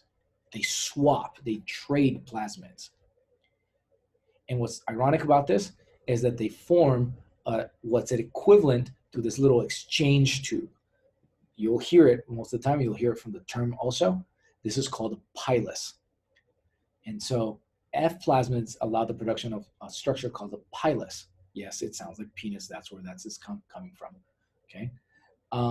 And so they extend this little tube, connect to the other cell, and swap DNA. It's the coolest thing ever. They trade genetic information. What could it be so dangerous about that? Well, look at the other 3 for a second. Our plasmids, for example, they have the ability to confer antibiotic resistance, meaning that the organism can look at your drug and spit it out back at you and laugh at you. We'll talk about the details later, mind you. Our plasmids provide resistance. Basically makes these organisms stronger against us trying to treat the disease. B plasmids, on the other hand, produce this little substance called bacteriocin, which happens to be kind of like a little mini gun. And they end up shooting at each other and killing their competition. They fight each other. They kill off whatever they don't like. So they destroy the competition. And probably one of the more infamous of them all is the virulence plasmid. The one that usually gives them some sort of power to harm the host, in this case, us. Now, I want you to understand what those three last ones are and what happens when you combine them with the top one. What if an organism has multiple plasmids and starts trading these? If you're of the generations before me or with me and ever played anything from card games to Pogs to Pokemon to whatever in trading cards kind of concept, think about it that way. Swapping off information to gain some sort of ability. If an F plasmid transfers a resistance plasmid, now that new organism has the ability to resist antibiotics. If that F plasmid transfers a B plasmid, now that organism acquires the ability to kill off its competition. And probably far worse than anything else, if an F plasmid transfers a V plasmid, that organism that probably was innocuous to you and didn't harm you ever, now has the ability to kill you. They're trading superpowers, advantages. That's where these plasmids come into play. They're extremely dangerous. So organisms that are mixing together could be possibly trading information. And that's where the plasmids become dangerous. We'll talk about this also under the immunity and how to protect ourselves and under bacterial control as well. So we'll get to those. But these are the extra little things that bacteria and fungi and certain protists carry. We don't do that. Now, yes, to answer the question is these plasmids can be transferred multiple times and more than one amount. That's where the craziness becomes. All right, so all this long story on how to build DNA. Well, what does it do? Well, we already told you. It's a repository, right? It's a storage of information, and that's where we hold our blueprints. Now, in humans, again, that's about 25,000 genes or so, and it codes for about 150,000 different proteins. But even in like a bacterium, that's about a 5,000 gene collection. As we will see a little bit later in topic F2, you'll see that, for example, a virus can carry only 3 of them. That's how simplistic they get. 3 genes. That's it. Not 1,000, not 100, not dozens, 3. And with those 3, it can take you out. So don't forget that. We'll talk about that fun stuff in the virus lecture, right? And so as we're going to see what this is, that it's important to keep all our genes. It's important to keep all our DNA intact. And as we're going to see at the end of this topic, what happens when you miss them? What happens when you make mistakes? What happens when you end up deleting these by accident, if you will? Anytime you miss a gene, that means those cells are not going to function, and this can typically lead to cell death. Typically, some sort of malfunction is initial, but most of the time those cells die because they're unable to do their jobs, right? Common example that I can give you, your red blood cells. Remember that they only last about 3 to 4 months at best, and that's because they lose their nucleus, they lose their DNA. They actually shed out their DNA, so they no longer have the ability to produce new stuff. So your blood cells actually have a finite lifetime. So let's take that picture that we started with originally, right? Every cell, eukaryotic or prokaryotic, has this collection of information inside of it, typically in some sort of nucleus-like structure, right? And so inside of it, that DNA, those many feet, many millimeters, if you will, sometimes are compacted into chromosomes. But ultimately, that collection of stuff, right, will be translated into what we call proteins. And those are going to be the functional pieces of everything we're going to make. Okay? So, how do we make more? And so we enter our very first step in the central dogma, how to make more DNA. So the process of replication, our very first step in the central dogma, let's just make more of it. Now, when you learn this in good old Gen Bio or possibly AMP, you learn this concept of mitosis that everybody talks about, and you learn all the cool steps, right? In which you take one parent cell that divides into 2 daughter cells, right? And those 2 daughter cells divide into 4 more, and so on and so forth. That was pretty much the basics. However, for us, we're interested in the genetics more than anything else, because we're going to be talking about bacteria more than anything else too. So we're still going to take our parent DNA and we're going to divide it into two pieces. But what happens for us is that in order to copy new strands of DNA, we have to use the old strands. We use them as templates. And so what happens is we use the old version of it to make a new version attached to it. And so this process is known as semi-conservative replication. And I'm going to show you more or less how that works in a couple of steps. Now, what I'm going to show you this is how we normally teach this subject in our class. I always will give you a slide that kind of gives you the overall idea of what's happening. The slide shows you not only what it does, what's involved specifically, what are the key players, more or less, and what are the basic steps for it to happen. Every single one of our central dogma steps is going to have this too. It's going to look exactly like this guy. And then we're going to show you how it actually works with some sort of pretty picture. Now here, what you're seeing on the top left-hand side is our double strand of DNA, right? Remember that our double strand of DNA is around histones, kind of compacted around compaction, around compaction, around compaction. So that one of the first things that typically needs to happen is that it needs to be decompacted, if you will, or unwound. Because remember, it's kind of tied in and tied in and tied in. So there are proteins called gyrases and topoisomerases that do that. They kind of unwind the DNA strand. Now, in order to copy our DNA strand, we need to actually separate the two strands from each other too. This is known as DNA melting. Okay, that's separation of the two strands. And so for that, there's a cool little protein called DNA helicase.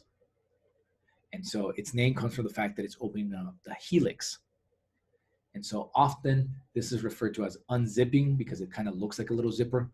And so unzipping the DNA or DNA melting is pretty much the separation of the two strands. Now it has to have a place to begin this. It has to know where to start. You don't unwind all your 6 feet of DNA. You only unwind the part that you're going to use. In other words, you don't take the entire library home. You only take the one book that you want to use, right? So helicase has to find a part to kind of start this too. And so you pick the place to begin, and that place has a fun, fancy little name called the origin of replication. So you usually get it abbreviated OR or OOR, depending on who states it, right? And so it'll begin splitting the two strands into what we call the replication fork, and then enter the key protein that everybody should know, a DNA polymerase. The name derives from something you will be guaranteed testing. It makes polymers. What type of polymers? DNA ones, hence the name DNA polymerase. And so the DNA polymerase does is as it reads the open DNA, the old strand that is there, it'll start building brand new ones in a 5' to 3' direction, reminding you that our DNA strands are anti-parallel. Okay, so let's show it to you in a more visually appealing version of this. One that does not come from your book in this case. And so here you have the same thing, just kind of seen from right to left instead. You have your double strand in there, your cool little double helix. You have your helicase in there kind of melting the strands. And then you see the polymerases both creating brand new strands in this lighter blue color around the actual two old strands.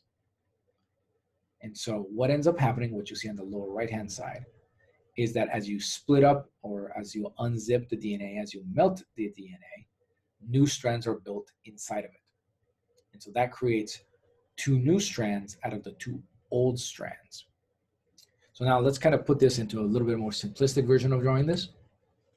And then let's add the speed to this concept, right? So I want you to understand and remind you that, for example, that for humans, when humans come with this, we're coming with about 6 feet of this stuff, 3 billion bases in this linear DNA.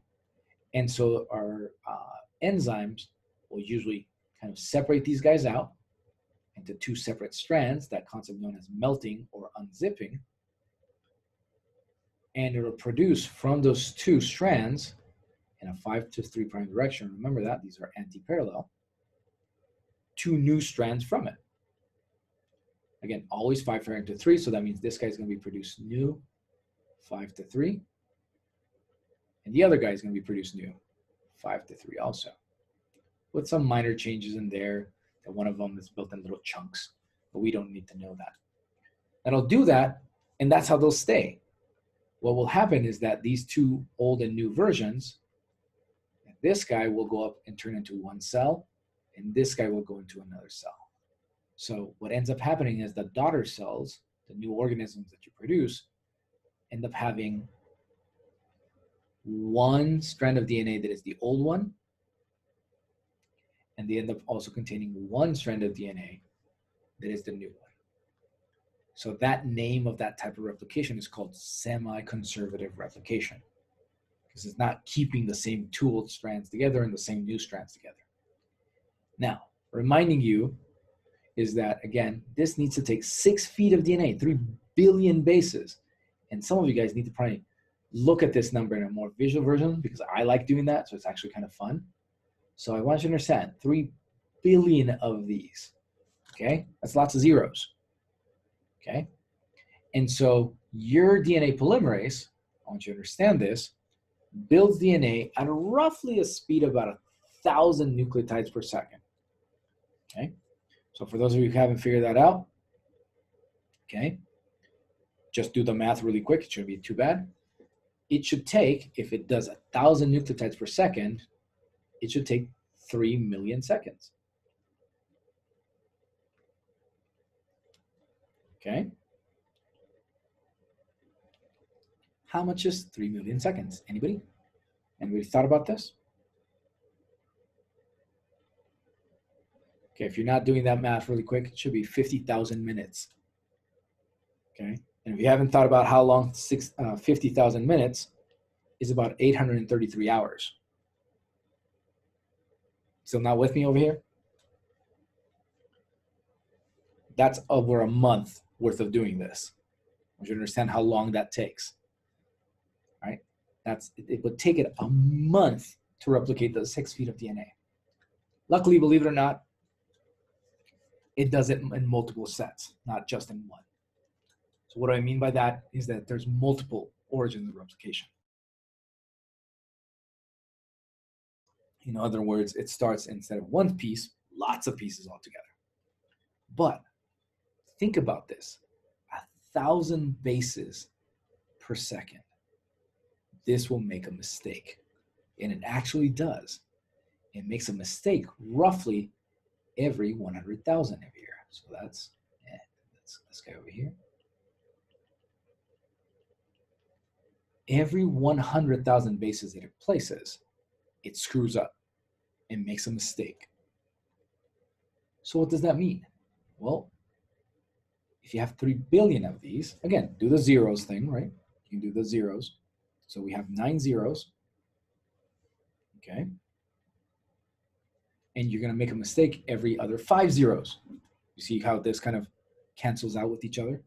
So here, let me make it a little bit more visually appealing, sorry.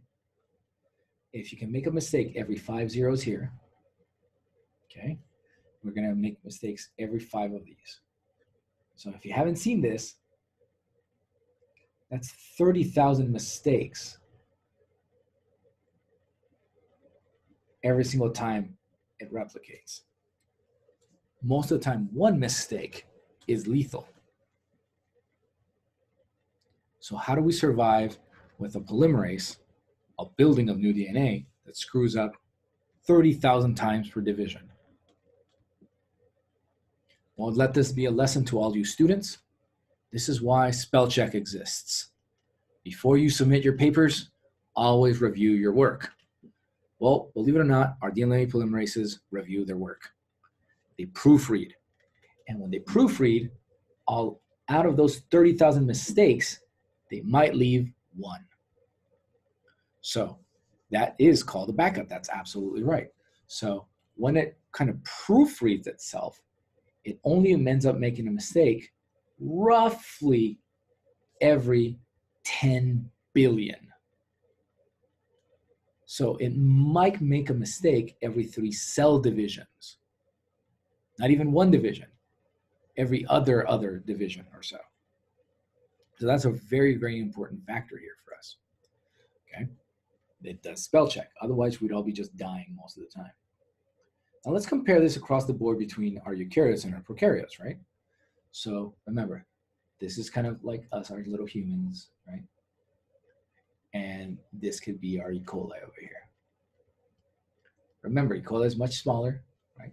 Tinier, less genes, that kind of thing.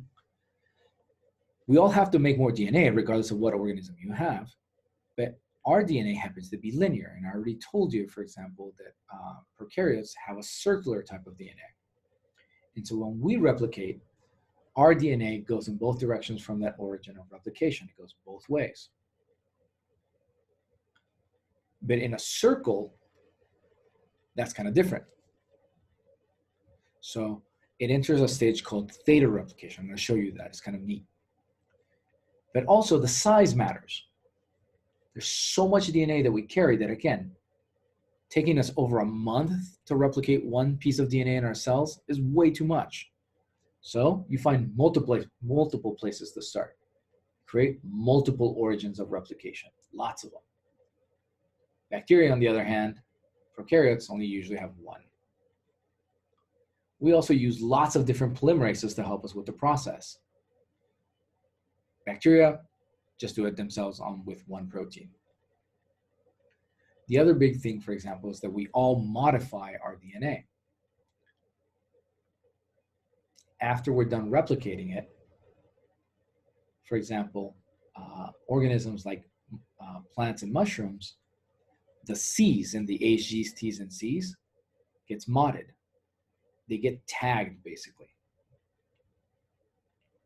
So for example, on the letter C on your bases, they get a little tag attached to it.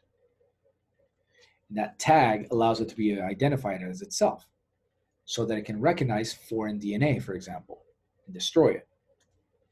Prokaryotes do something similar, but typically they do it to their A's. So they take their little A bases and they put a little tag onto it too. So we're going to start seeing that even though most organisms have the same processes, there are some tiny little differences in there. So let's give you probably the most entertaining of the differences is that it's circular DNA. And so when it replicates, it has to do this weird little peeling mechanism of the two new strands kind of as they're created, start creating this weird little shape called a theta letter. So like the Greek letter theta, that's where it kind of pops up, right? And then it peels off into two little wheels.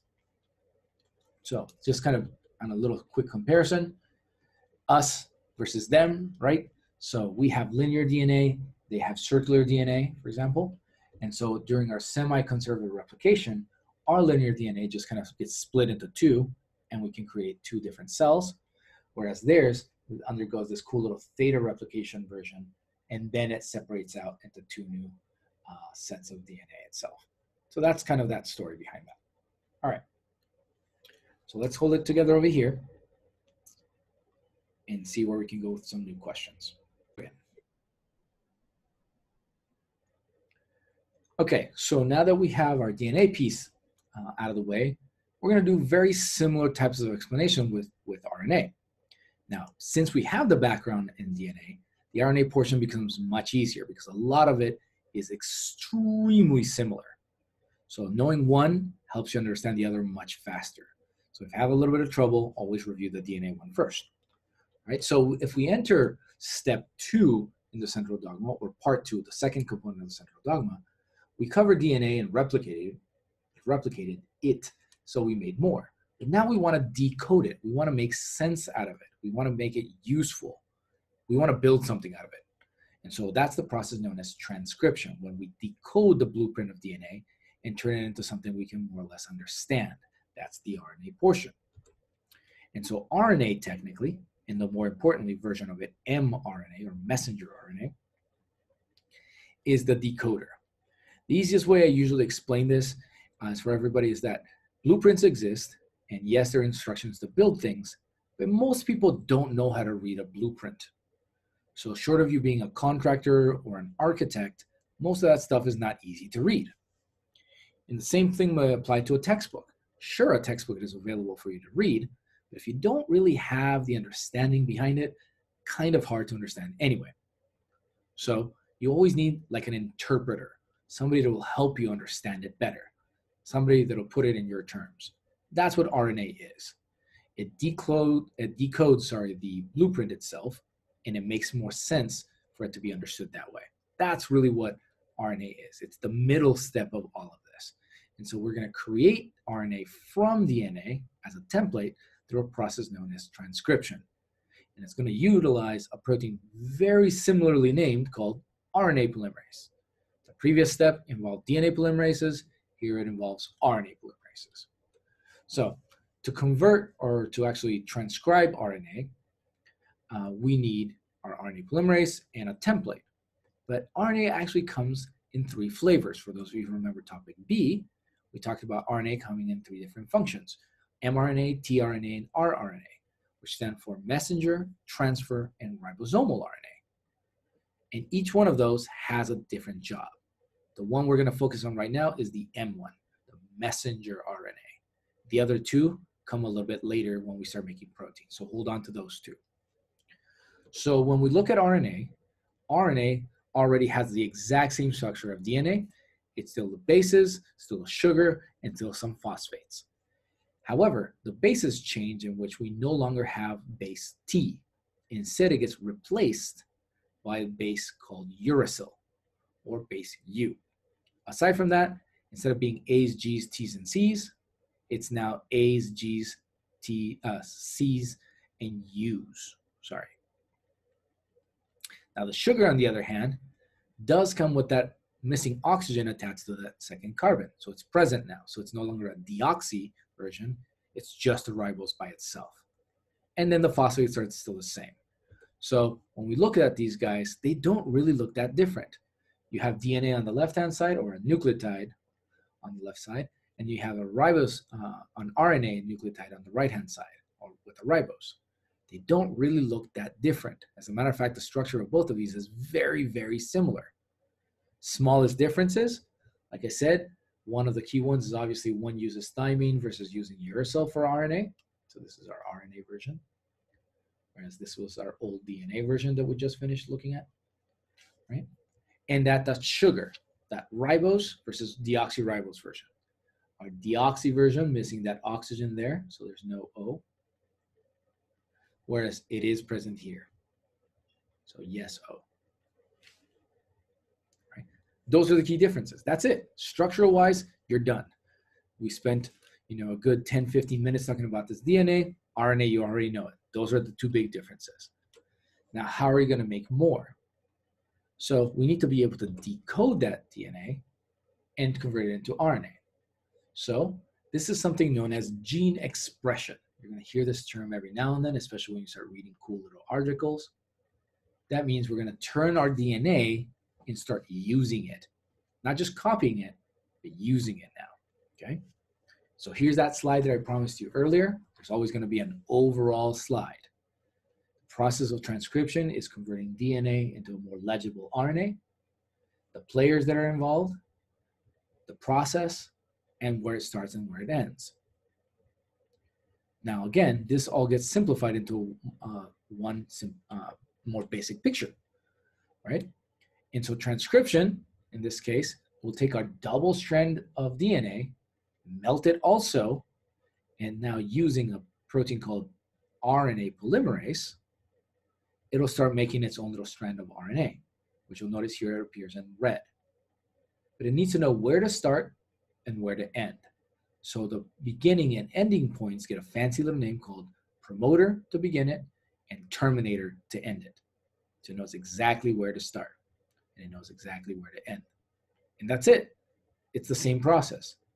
RNA polymerase comes in, melts the DNA or separates it as out or breaks it or unwinds it, and then starts making its own strand of DNA. What you will definitely notice is that it only makes one strand of RNA. It makes a single strand of RNA based on the template. That's it, okay? Now, I did mention there's other couples of versions of RNA out there. So we'll come and talk about tRNA and rRNA, which are still RNA though, and they're used for making protein. So hold on to that thought, like I said. So that's it. Those are the big deals between RNA transcription as well as its structure. That's it. We had to cover it in just a matter of minutes. However, we still need to pay attention to what happens after. And so these are the differences that exist between us, for example, eukaryotes versus prokaryotes. One of the main things that occurs in us that does not occur in prokaryotes, so that means not in prokaryotes, that means does not occur in bacteria or archaea,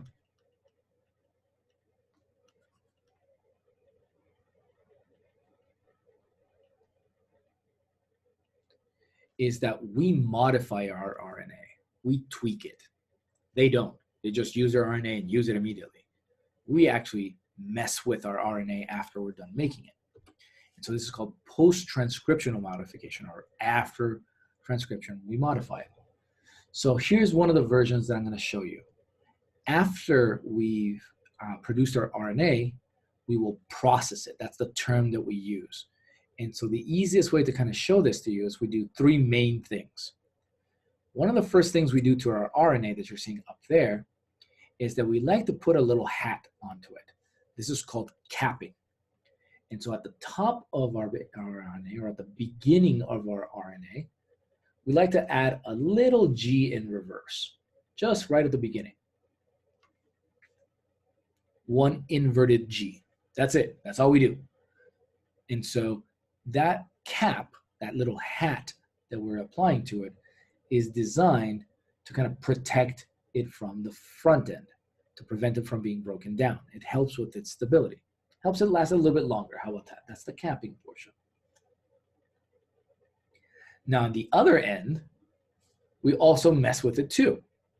At the tail end, at the 3' end, we end up adding a boatload of A's. So this is referred to as polyadenylation. So adding a bunch of A's at the tail end. And as you can see, it can be anywhere between 100 to 200 to 300 A's all at the tail end. In other words, on one portion of our RNA, we put a little cap, and at the other end, we put a little tail that just screams, ah, like nothing, just a bunch of A's all together over there, right? And those are two main modifications. We protect our RNA from both ends. That's really what it's doing.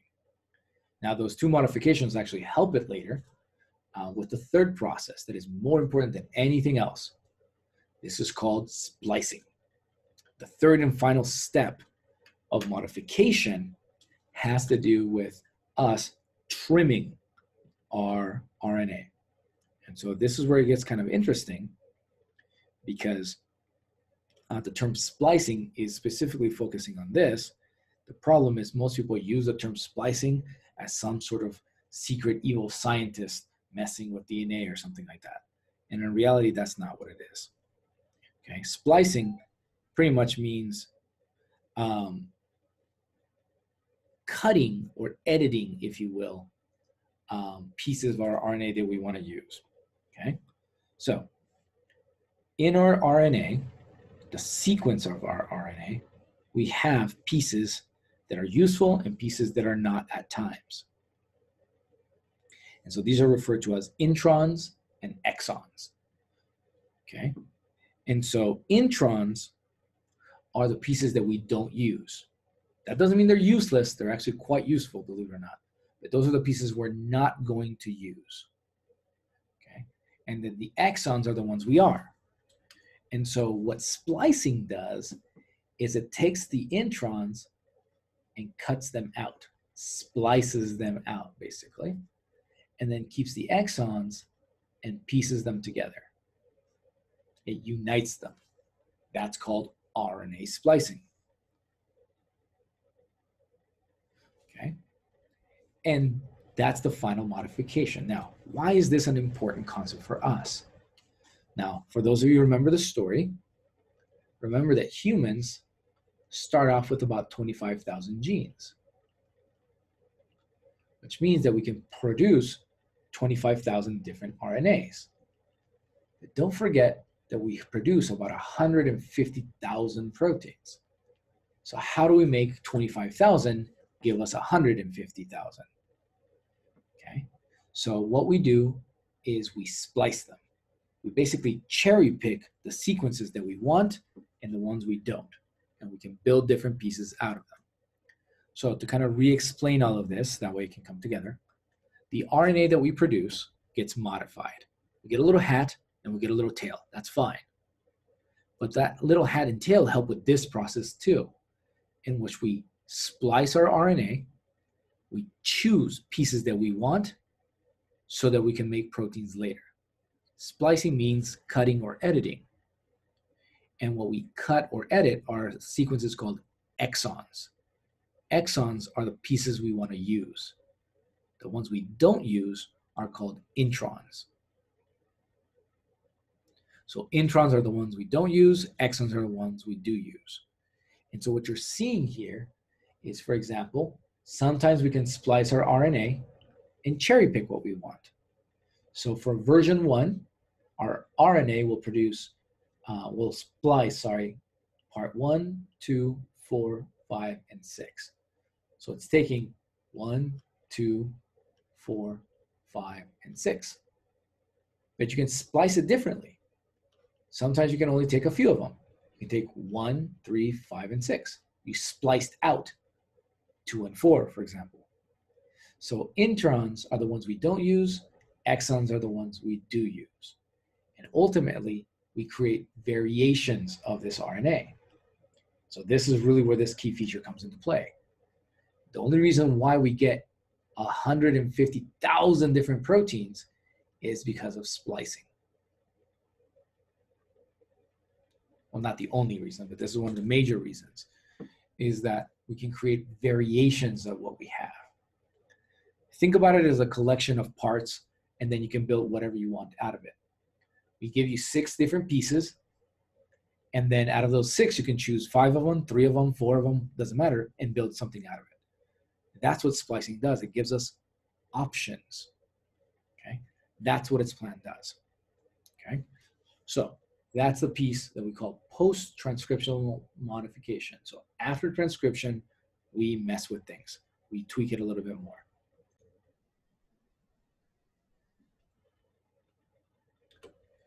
So again, reminding you that post-transcriptional modification only occurs in eukaryotes. Bacteria doesn't do this. Okay, archaea don't do this. Humans do this. Dogs do this. Not E. coli. So now that we've prepared our second step in the central dogma, we're going to look at our last step. So far, we've known how to make more DNA, replication. We've known how to decode the DNA into RNA, that's transcription. And now we're going to use that RNA to build something out of it. That's translation. Okay? So translation, the idea is to take all those ribosomes that we learned in topic C, the workers in our factory, for those of you who remember that, and build useful things for the cell, build things to keep it alive. So now this process is very energy intensive. This is where most of the energy that you consume goes into, believe it or not, is to build proteins. So this uses a very unique version of proteins called GTP, not ATP like most people learn about. Okay. So process again. Overall picture, what is it does, what does it do, what are the players, where does it start, what does it end, and how does it go through. So for that though, I want to kind of re-emphasize what we talked about in topic C, that ribosome. Here is this very unique machinery that builds protein, and it consists of 2 pieces, a large subunit and a small subunit, which is what you're seeing there in this 3-dimensional kind of graphic representation of what a ribosome looks like. Now this ribosome is unique because it no longer looks at DNA or RNA specifically, as bases. It looks at them in groups of 3 bases at a time, and this is something known as a codon. So translation, rather than occurring in A's, G's, C's, and U's, it looks at them in groups of 3 of them. And so each group of 3 is referred to as a codon. And each codon represents one possible combination. So now remember that we come with 4 bases, A's, G's, C's, and U's, right? And our codon has 3 spaces, 3 different options. So if any of these could be an A, G, C, and a U at any stage, if you do the math really quick, you'll notice that there's 4 possibilities here, 4 possibilities here, and 4 possibilities here, which means that you have a total or a grand total of 64 possible combinations. In other words, 64 different possible codons. But to remind you, what we saw at the beginning of today is that we only have 20 amino acids. So why do we need 64 different combinations? So now let's show you visually what that combination of codons looks like. So those 3 letters, these are normally used as what we call them codon wheels, as a way to kind of simplify how to read them. And so you can read them from the center towards the outside and just kind of follow the pattern. For example, the very, very first amino acid that appears on most proteins starts with the code A, U, and G. The codon AUG represents the amino acid methionine. Now, however, if you switch it off to AUU, for example, you get amino acid isoleucine. So it's that 3-letter code that gives us which amino acid we're going to use to build our proteins. But remember, there's only 20 amino acids, yet there's 64 codes. The reason why those 64 codes exist is because of something called redundancy. And for the colloquial terms, we also call this a wobble effect. The idea behind this is that it's nice to have backups. Sometimes during replication, during transcription, and definitely during translation, sometimes we don't quite read these correctly. Remember the whole spell checking concept? What if we don't replicate correctly? We don't put the right base. What if we don't read it? What if we don't spell check it? In other words, what if we make a mistake? Well, let's look at, for example, the amino acid next to it. Just briefly, let me focus on this color. Let's just play with an amino acid that starts with a C, second one is a G, and then the third one is a G. Well, that gives you amino acid arginine. But what if you screw up and accidentally not put a G and you put an A instead? Well, you still get arginine. But if you screw that one up and put a C instead, you get the picture. This is called a wobble effect. That last base gives you a little bit of wiggle room, if you will. So there's this redundant or backup system that allows us to always put the right amino acid instead of putting the wrong one. It is a safety net, if you will. That's where the term redundancy exists. Okay. Now, just to kind of see how this works, this is typically explained a little bit more efficiently using a visual representation, but here's the overall slide again, in which you have what it does, where it does, where does it start, where does it end, and what is involved. Now, instead of doing that, allow me to show you the ribosome first. Remember, the ribosome is the machinery. That's our worker in our factory. That's the one that builds stuff in our factory. So our ribosome consists of 2 pieces, a large one and a small one, which is what you're seeing there, right? And inside of it, there's 3 particular little holes or pockets, if you will. And so these are known as the E, P, and A sites. I'll talk about them in a second, so hang on. Now, each of these 3 pockets has a purpose. One of them is designed to allow amino acids to come in with RNA. So there's an entry point. This is called an E site. And then one of them is where it leaves the, gets rid of the actual tRNAs later. Okay. I'm so sorry, I got these backwards. I apologize. Let me kind of reset that for half a second. That's not called the E site. Let me correct this. This is called an A site. I'm being silly. So please take the time to correct that. Let's not re-record this whole thing. It's known as an A site for accepting. I screw that up because the other one that leaves is called the E site, which is the exit. That's what I was messing up. Sorry about that part. So there's an entry point and an exit point. So one goes in, one goes out. And then there's the part where things happens. So this is the P site. This is where we make polymers. So this is what you know as the polymerizer site.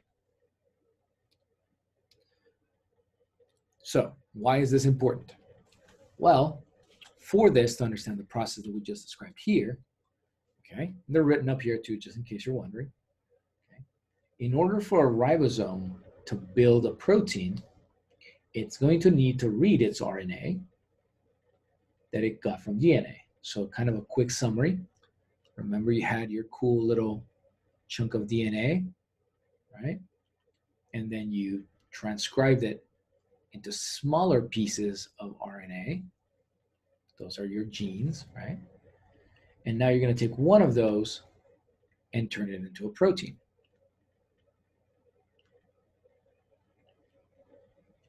The issue here is that the first two steps you just learned just use nucleotides. They use the A's, G's, T's, and C's. But the third one uses something different. It uses amino acids. So how do we go from that one to that one? How do we switch off components? Well, here's where that handy RNA piece that I was talking about earlier comes into play.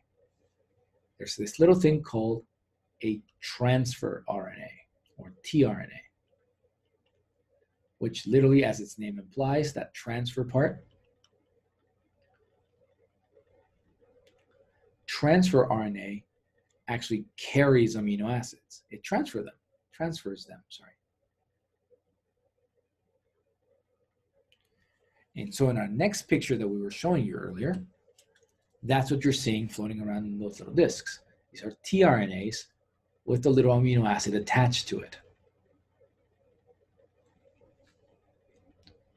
And so transfer RNAs carry the amino acids, bring them into the acceptor site, build them at the polymerizer site, and once they're empty, they exit at the E site. So let's show it to you a little bit differently. Now kind of showing you the interaction between the tRNA and the ribosome and the RNA inside of it. You'll see your little tRNA over here in the little light blue. You'll see that it's carrying an amino acid, right? And so in the P site that we're seeing over here, it's actually going to take this one and it's going to link it to another one. It's going to polymerize it. It's going to make it a chain. And so a new one comes in the acceptor site, and then the old one leaves at the exit site. So let's show this to you visually again, just in smaller pictures. In the center is your polymerizer site. You'll see that a new tRNA over here, plus an amino acid, see this guy over here, is going in. And once it enters, over here at step 2, you'll notice that it fuses them together, polymerizes it.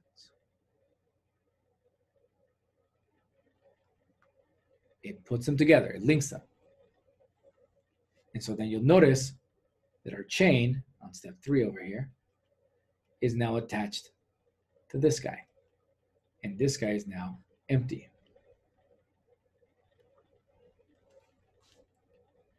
So then what happens is that our ribosome will move one space over, one codon over, and then that means that the other guy falls out, and then the new one goes to the middle. And then you repeat the cycle again, growing the chain every single time. So a new one comes in, builds, creates a new polymer chain, so it gets the chain longer, then it moves, kicks out the old one, and then repeats again. That's the cycle. And so this process of building in one amino acid at a time, kind of looked at it in a smaller version of that sequence, right? It moves across the RNA, little by little building a polypeptide chain. This whole process is what you learn as translation. It's building a chain of amino acids, or a polypeptide chain. Okay? So let's kind of put this all together really fast in the most simplistic slide you can ever see. We looked at 3 processes, 3 different components. We looked at DNA, RNA, and protein, and we looked at their processes: replication, transcription, translation. We told you what they're used for. One to make more, one to decode, one to build. Make more, decode, build. And then we told you, where does it start and where does it end? And so for replication, there was these things called origins of replication. For transcription, you had promoters and terminators. For translation, on the other hand, okay, we have what we call start and stop codons, the beginning and end of those 3-letter codes. Okay. That's that case over there.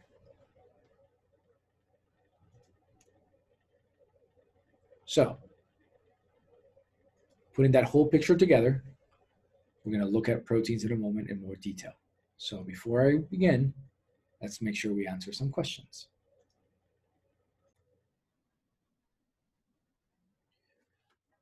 Okay, so we've covered DNA, we've covered RNA, we've covered protein, we've covered our replication, transcription, and translation.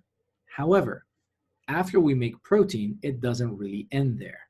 Proteins, just because they're made, are not quite ready to use. Okay, so believe it or not, in, for example, humans, this is just a human example, although it's similar in other organisms, about 75% of the proteins we make are what we call constitutive, meaning we're always using them. They're active. We're using them as they're being made. However, about a quarter of them or so is what we call facultative, in which we only produce them when we need them. And the reason behind this is kind of useful to kind of save on energy and materials. If you don't need to make something, why waste it? That's really what it's doing. And so the control that exists between building them or not building them, or building them as needed, is called regulation. And we're going to have an entire topic on this after we look at metabolism. So this concept of protein expression is a much bigger topic. Okay, so we'll get there once we get into metabolism stuff. So turning proteins on, meaning making them, building them, not turning them on itself, is called induction. And then putting them away and saying not making more of them is called repression. In other words, we induce proteins when we need them, and we repress them when we don't. Sounds very political, unfortunately. But the idea here is, for example, you're not eating food all the time. So technically, well, maybe you're like me and you are eating food all the time, but you only produce certain digestive enzymes when you've consumed food. You don't need to really produce them when you're not really consuming anything. So at certain times, breakfast, lunch, dinner kind of thing, you can induce certain proteins to help you digest your food. And then after you're done processing them, you can repress them and get rid of them. So this is called protein regulation and protein control more than anything else. So again, we'll get into far more details of this during metabolism. But the idea is as follows. In a eukaryotic cell that has a nucleus, remember your DNA is hiding in there, and then you'll make your RNAs out of RNA polymerase and transcription, and then those pieces of RNA can be made into proteins through your ribosomes, your little workers inside your cells, right? But those proteins, after they pass through the rough ER, can get activated at the Golgi apparatus.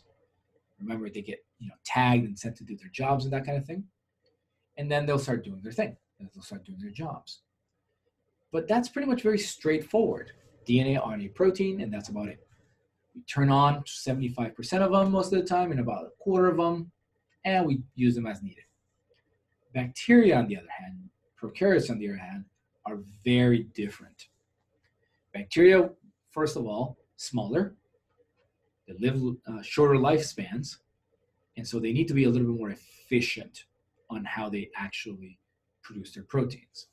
They produce their proteins in packages. This is called an operon.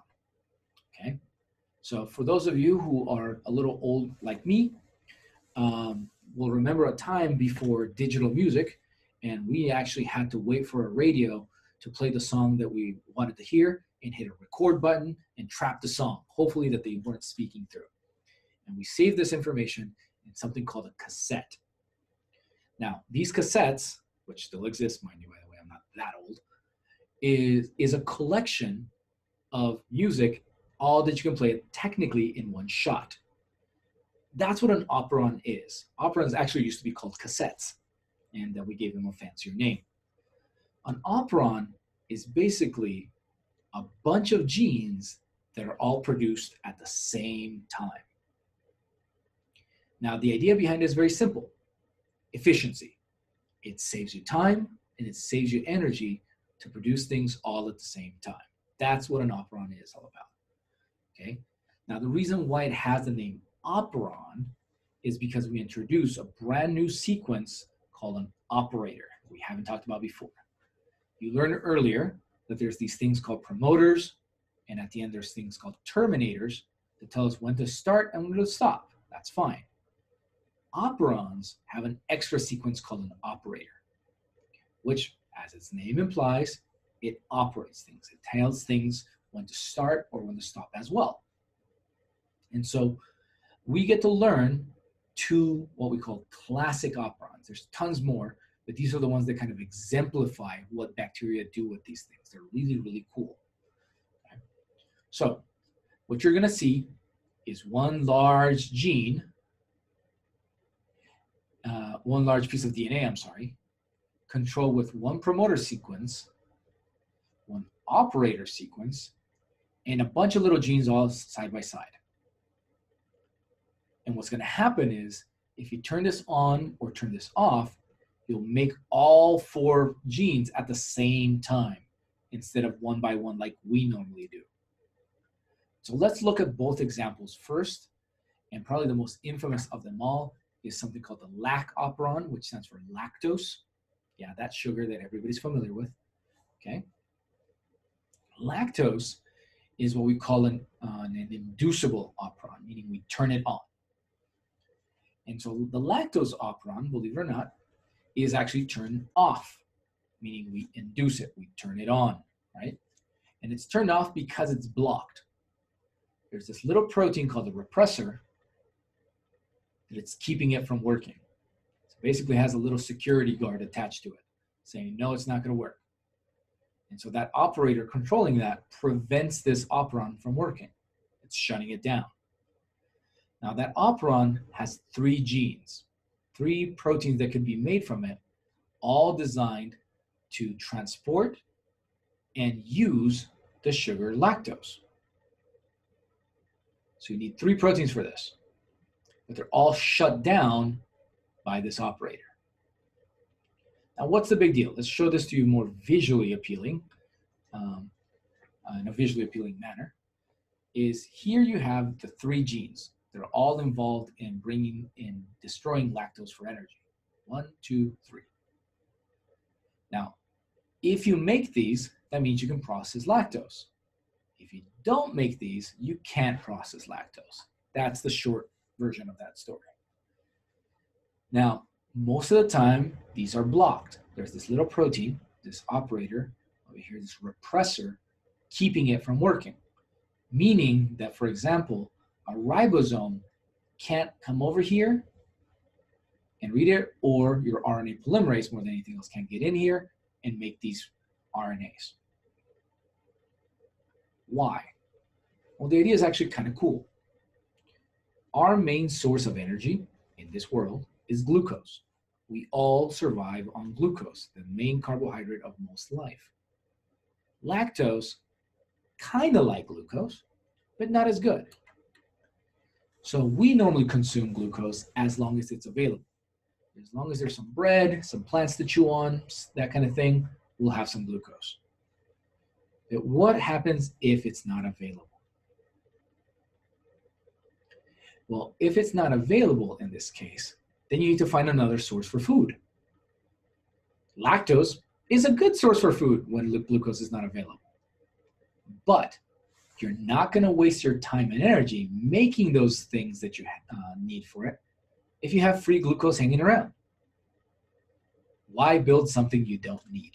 That's the premise of the operon.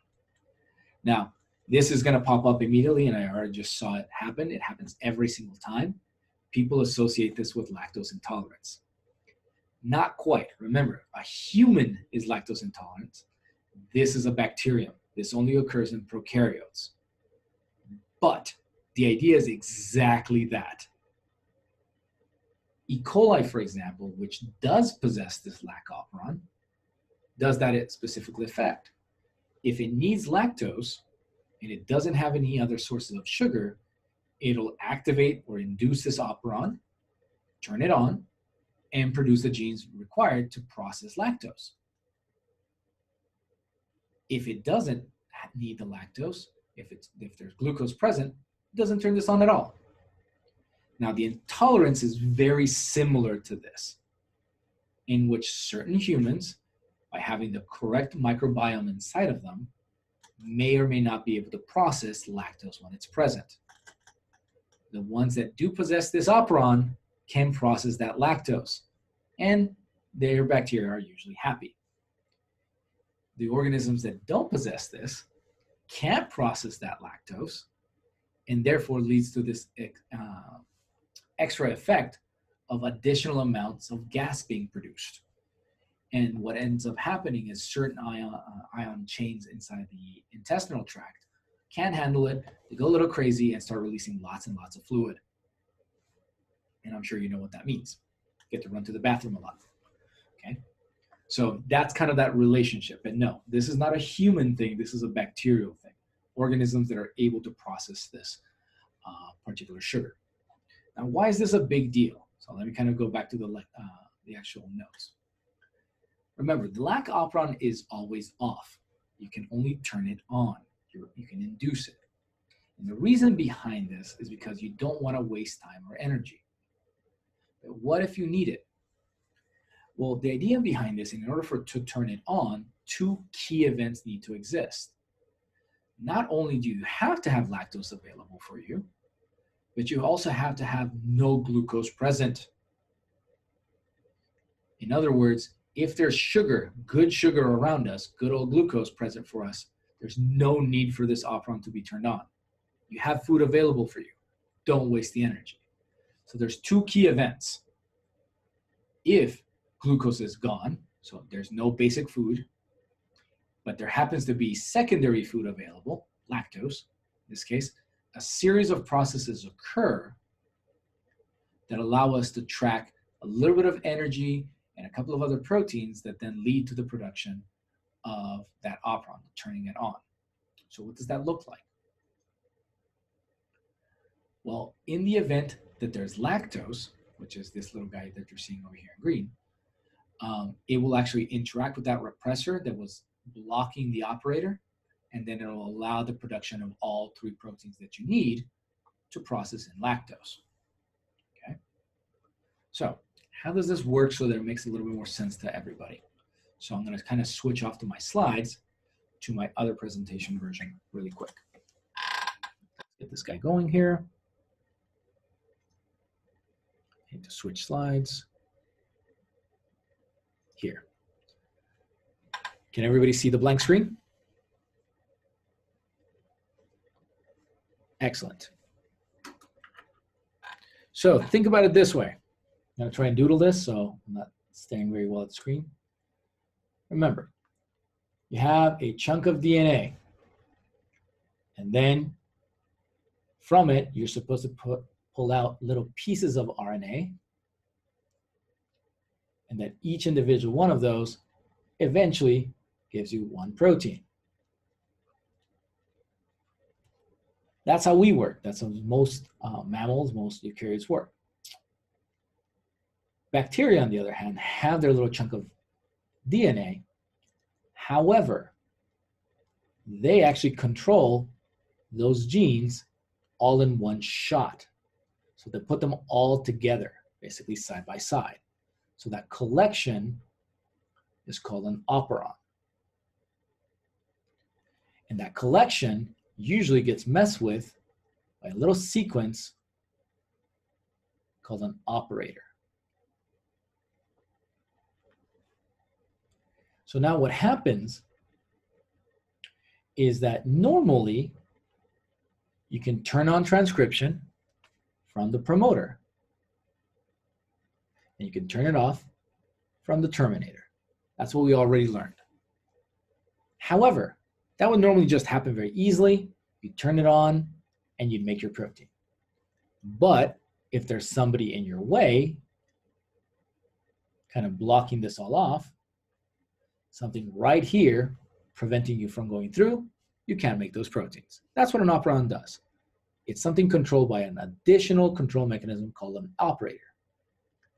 Now, what's so neat about this is that we have one particular case in which we have this operon that is designed to process lactose.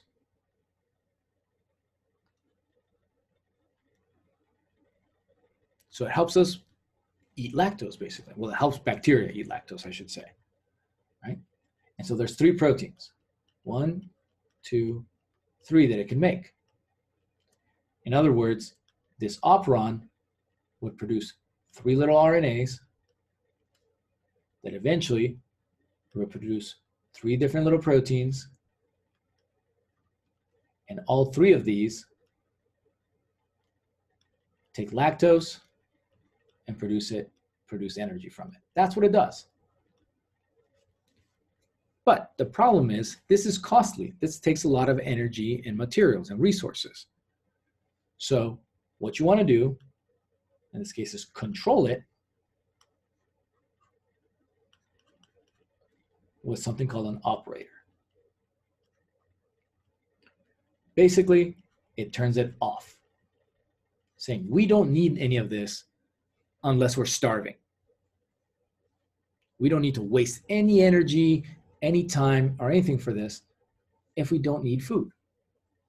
So the trigger is simple. Let me go back.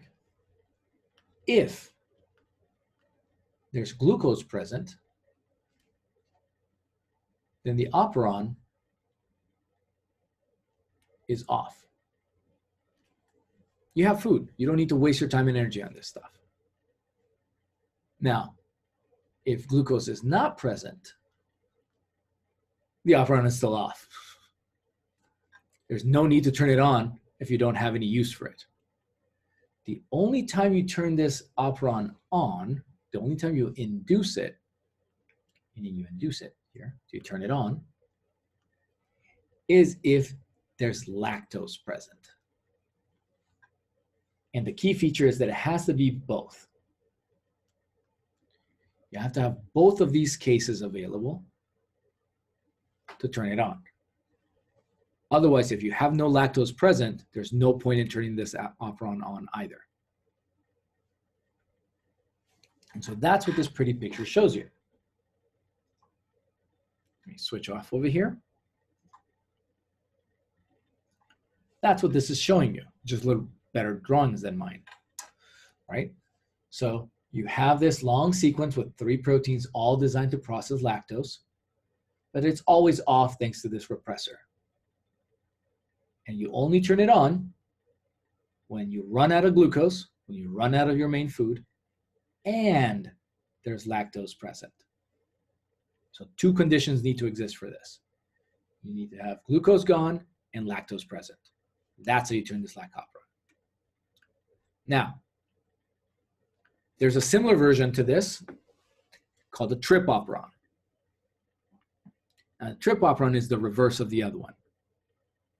This is called the tryptophan operon or tryptophan operon, in which this is in charge of amino acid tryptophan. Okay. The idea here is simple. This is an operon that involves 5 genes. It's a bigger one. And those 5 genes produce 5 different proteins, all involved in just doing one thing, building amino acid tryptophan. That's it. That's all it does. 5 different proteins, 5 different sequences, all involved in creating one amino acid. Seems a little extreme that 5 entire proteins full of thousands and thousands of amino acids all need to produce one amino acid. So again, what do you do to control this? Well, tryptophan happens to be one of those essential amino acids that you have to consume or you die. What happens if you run out? What if there's no tryptophan? Well, the unique thing about this operon is that it's always blocked, and you'll only turn it on, in this case, when there's no tryptophan available. So if there's no amino acid floating around, all 5 of these proteins are active and making tryptophan. The second you have enough tryptophan, that tryptophan blocks and gets in that operator and shuts this whole thing down. So very similar to the lactose operon, just in reverse. This one is making stuff and it gets shut down in the presence of its needed substance. The lactose one is in reverse. To answer the question in terms of these being turned on or technically turned off, in other situations, no. What's critical about these are those operators. That's the whole point behind operons, is that they're always either shut down or always turned on, and that they're tightly regulated, or tightly controlled to prevent these from wasting time and energy. So if the conditions are not met, these do not work, basically. So the lac operon will not turn on when glucose is present, and even if lactose is around, it will not turn itself on. It has to have both of these conditions, that glucose is absent and lactose is present, or in the case of the trip operon, same idea. It will not turn on, it will keep itself shut off as long as there's tryptophan floating around. If it's off, if it's absent, then this whole thing turns on.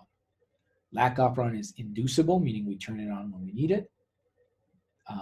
The trip operon is repressible. This guy is always on unless we don't need it, and it shuts itself off. So this is one of the unique features of bacteria and their control. Now, the final slide I'm going to show before we go on a quick break is that you can actually control these doing some very interesting things. Protein expression regulates it. Transcriptional expression also regulates everything. But there's other cool ways to control proteins. One of the really neat ways to do this that happens in eukaryotes and viruses do this is, and this is what led to the discoveries of things like CRISPR that probably some of you have heard, is something called an RNA-induced silencing complex, in which there's tiny little chunks of RNA, tiny little bits, like a couple of dozen nucleotides long, very, very tiny. So these are referred to usually as microRNAs.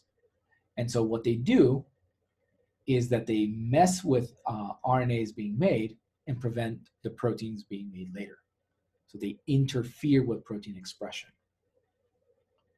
There are synthetic versions of these that we can create that kind of create double-strand RNA and then therefore prevent ribosomes from attaching, called small interfering RNAs, or siRNAs. And this is the process of creating new drugs here that interfere with RNAs to treat certain diseases.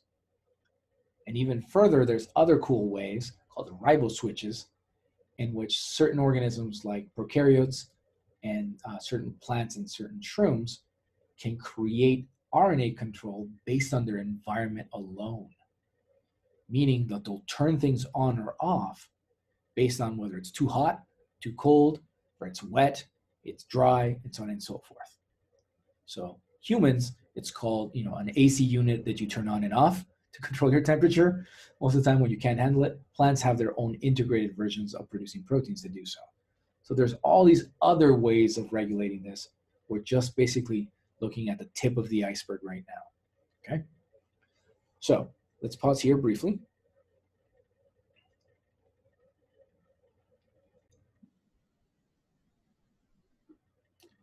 So why the images, right? Why is it that we're asking silly little things?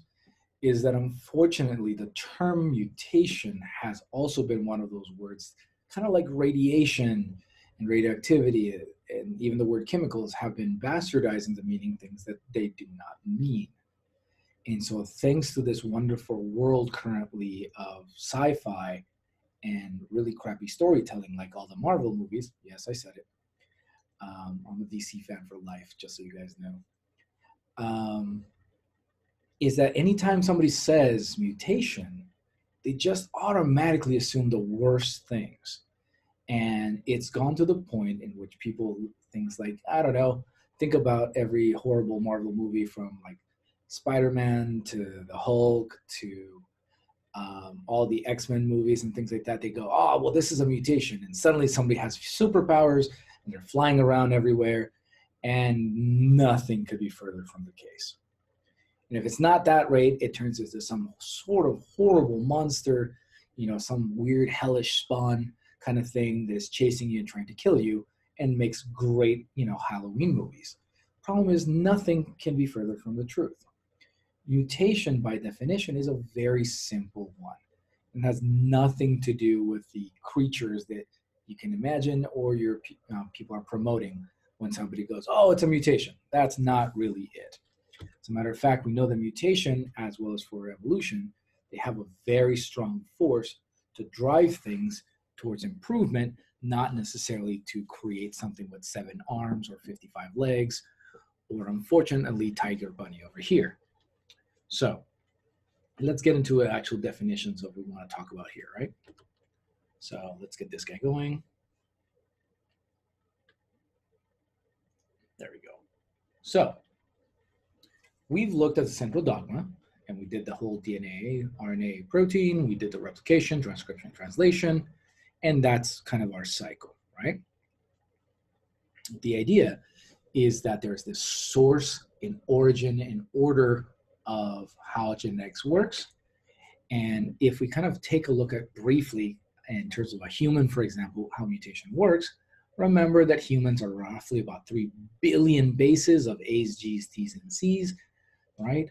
And we have about 25,000 genes and about 150,000 proteins. And there's huge amounts of variations in the sizes of those, right? Now, believe it or not, for humans at least, we're about 99.91, 93 or so amounts of similarity between all our cells, all our genes across the board. So between you and your neighbor and your friend, everybody outside in the rest of the world, myself included here, 99.91 to 93 or so % identical. So there's a very, very small amount or small percentage of our genes, of our bases, of our A's, C's, T's, and G's that are different. Now, as the world is improving, we know about a good 2/3 to maybe about 3/4 of those genes now, thanks to science, but we don't know them all still. We're still kind of working on that. We've kind of isolated all of them, but we really don't know what they all do. Now, the story behind today is kind of interesting because remember that your blueprint is what dictates how things work, right?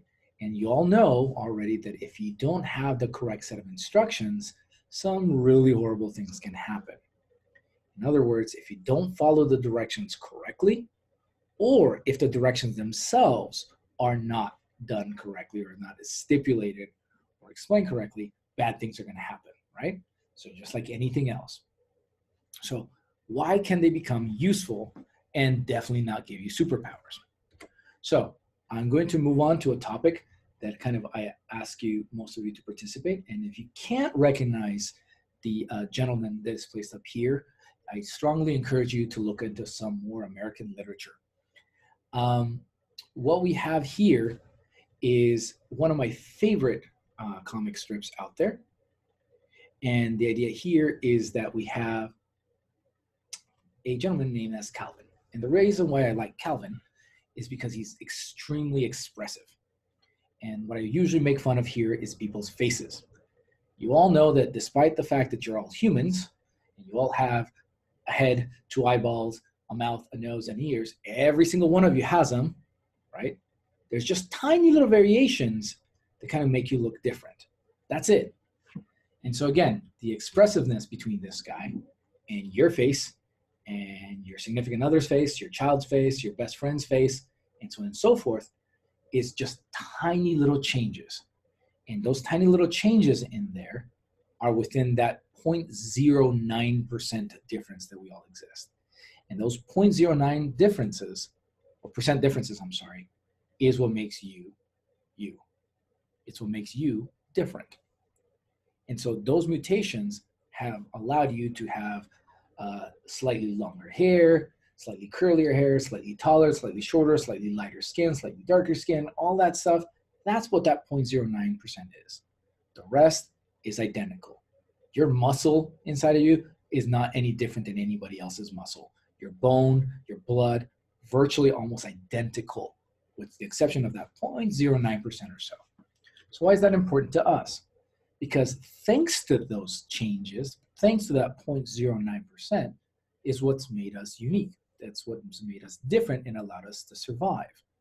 And so when people teach about mutation, as opposed to tell you about mutation, which is what you see in the media, is that mutation, believe it or not, is a very simple definition.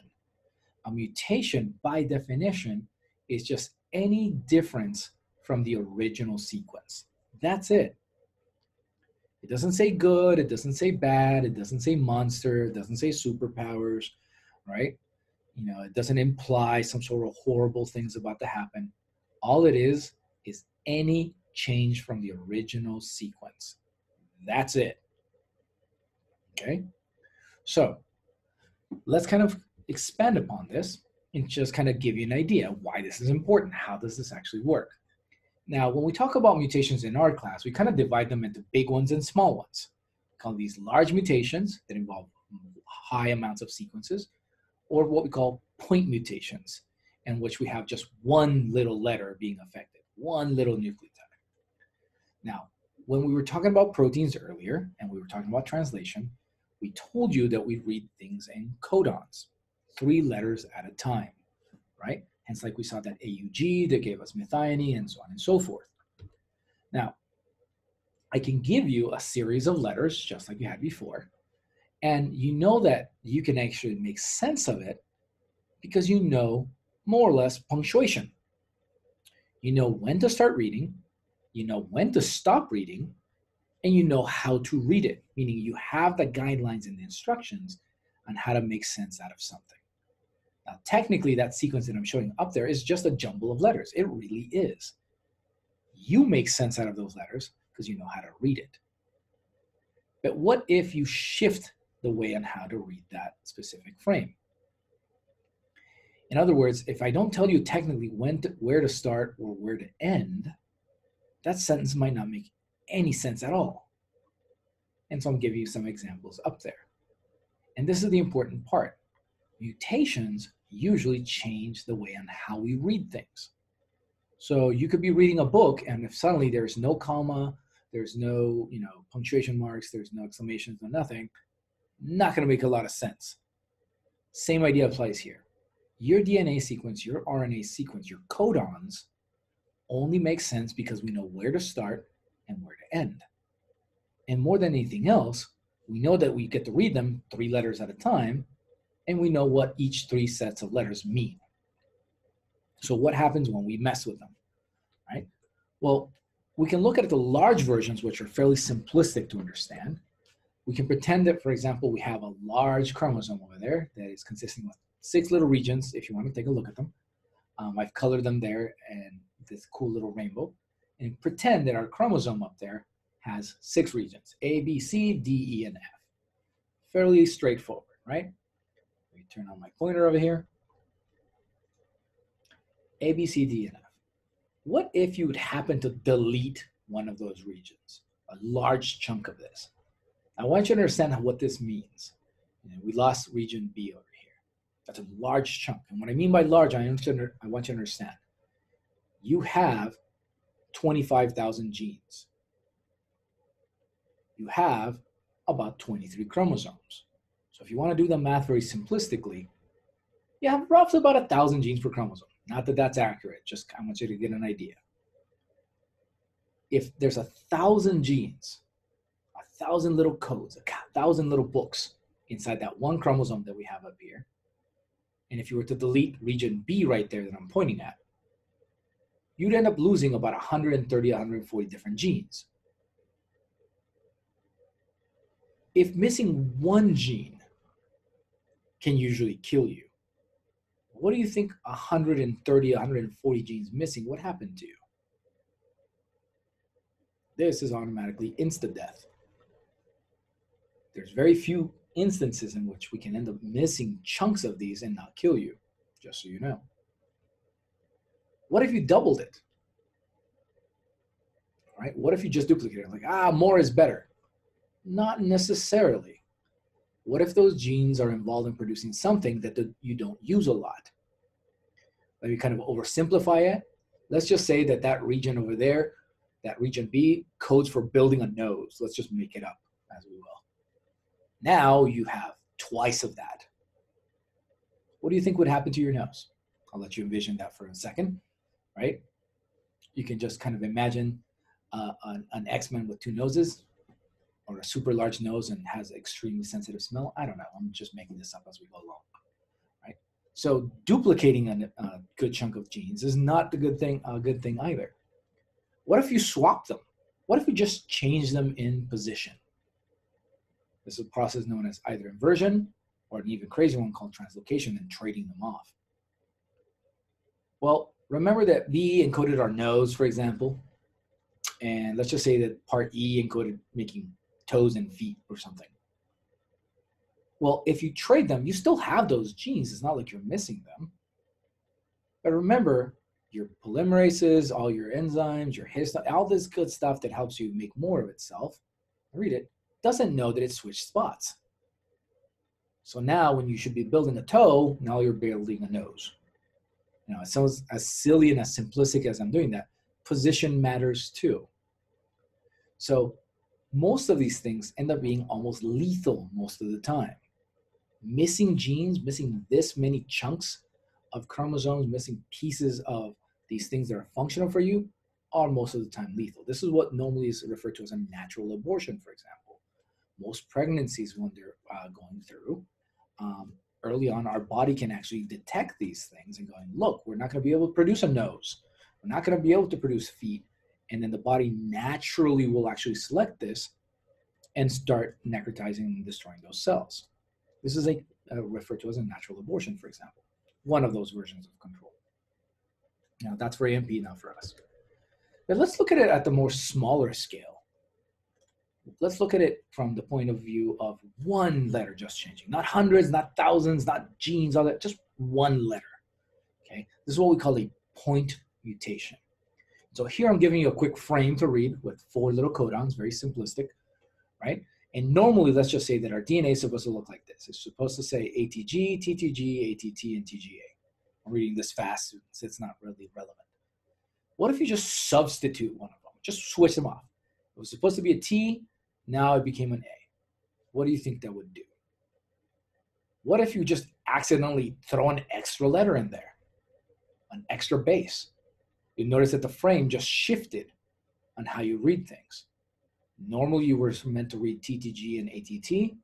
Now you're reading completely different patterns of codons. Same thing would happen if you deleted one.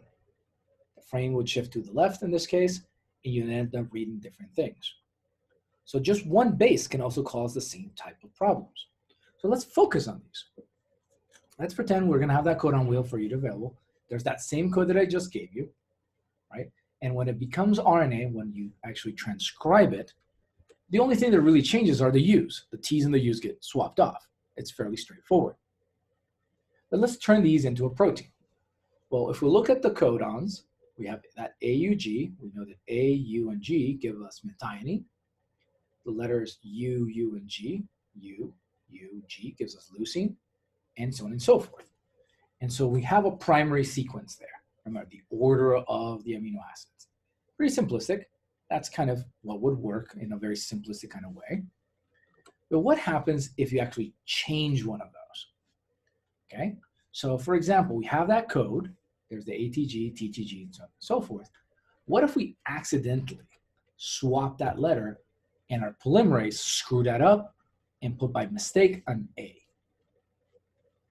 Now, what would happen is that instead of being our RNA being UUG, now it became UUA. What type of thing would it change? Well, in reality, believe it or not, UUG and UUA happen to play the same amino acid. So it really didn't change our sequence. In other words, our protein that we made is just fine.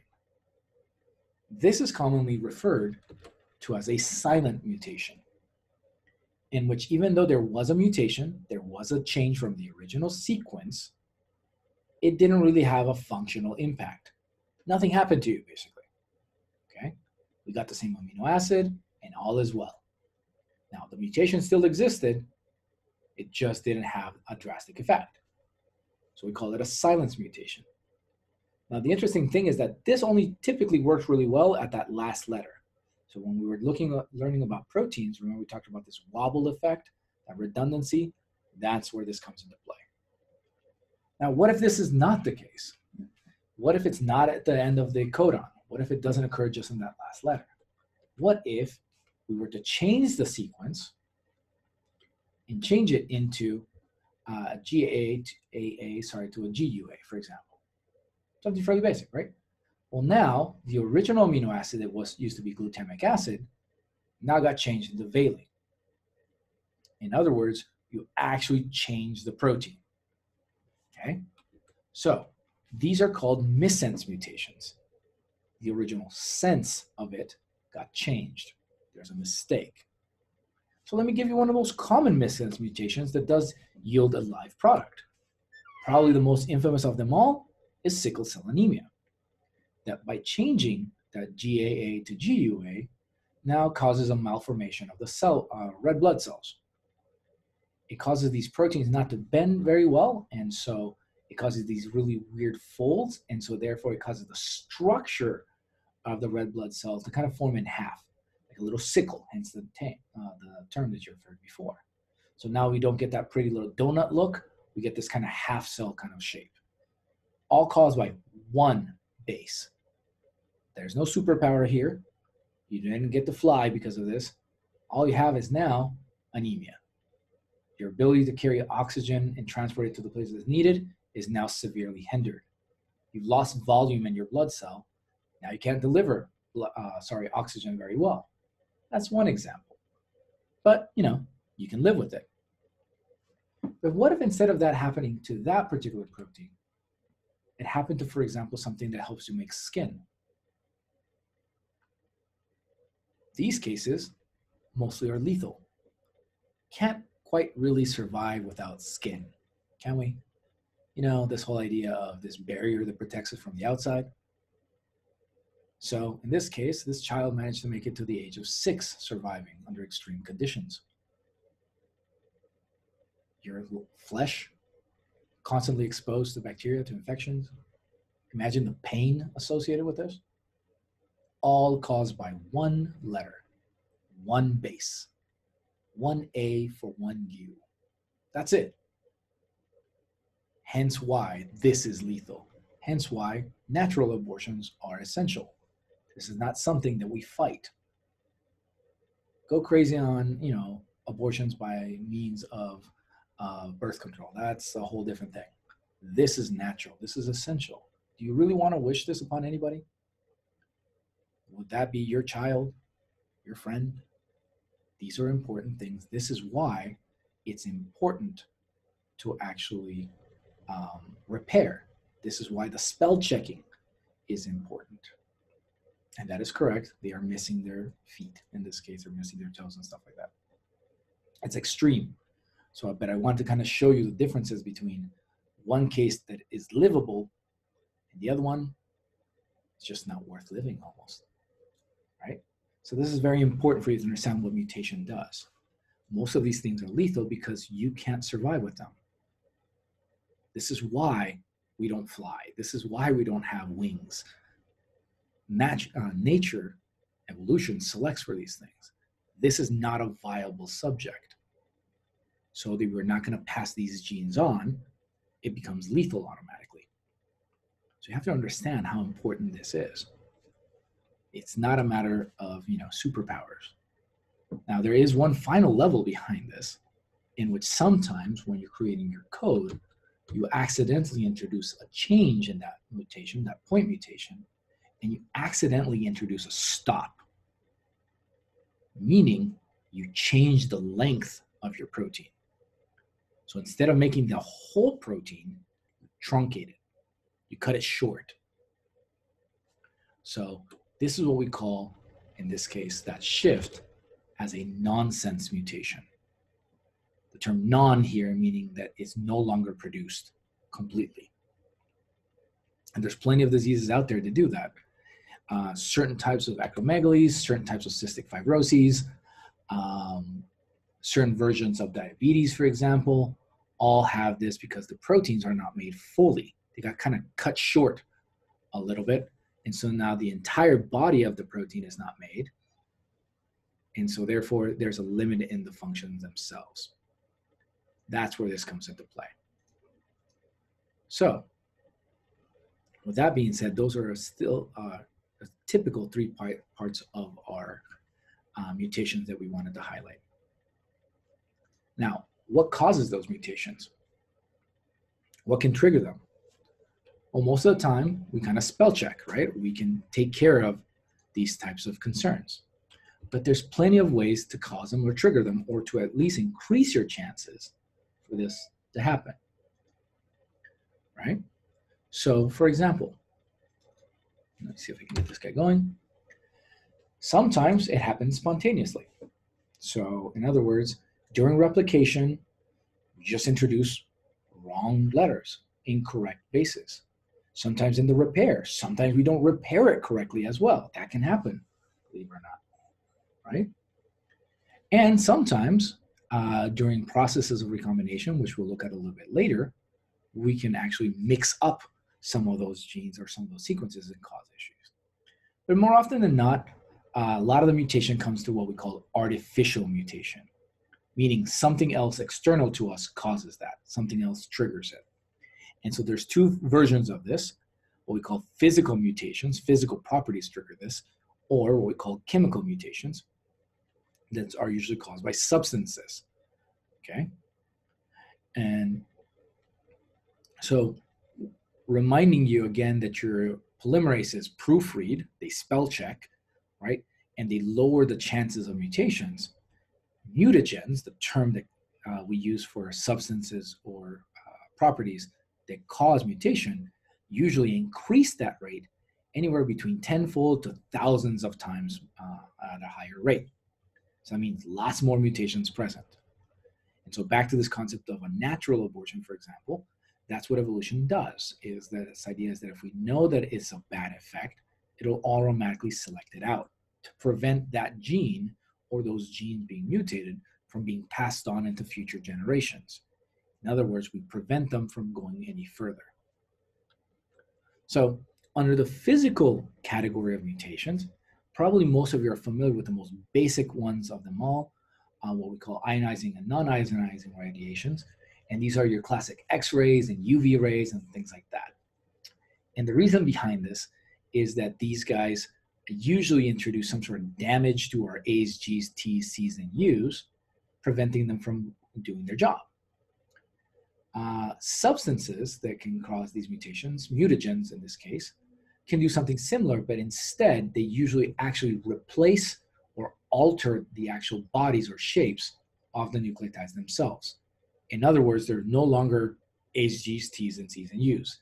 They use them, they replace them with something different. But let's kind of give you an example. UV light, which is probably the most common one that everybody is familiar with. UV light, so sitting under the sun more than 15 minutes directly under the beam of light, causes something we call pyrimidine dimers. What happens is that so much UV light, it causes the actual letters T or thymines to double bond together. And they introduce these weird little bumps into our DNA sequences. And so those bumps prevent our polymerase from reading it correctly, and they introduce mistakes. So since they can't quite read that correctly, since it doesn't know what it's reading, it doesn't know how to follow it, it introduces the wrong bases. And in that case, triggering mutations.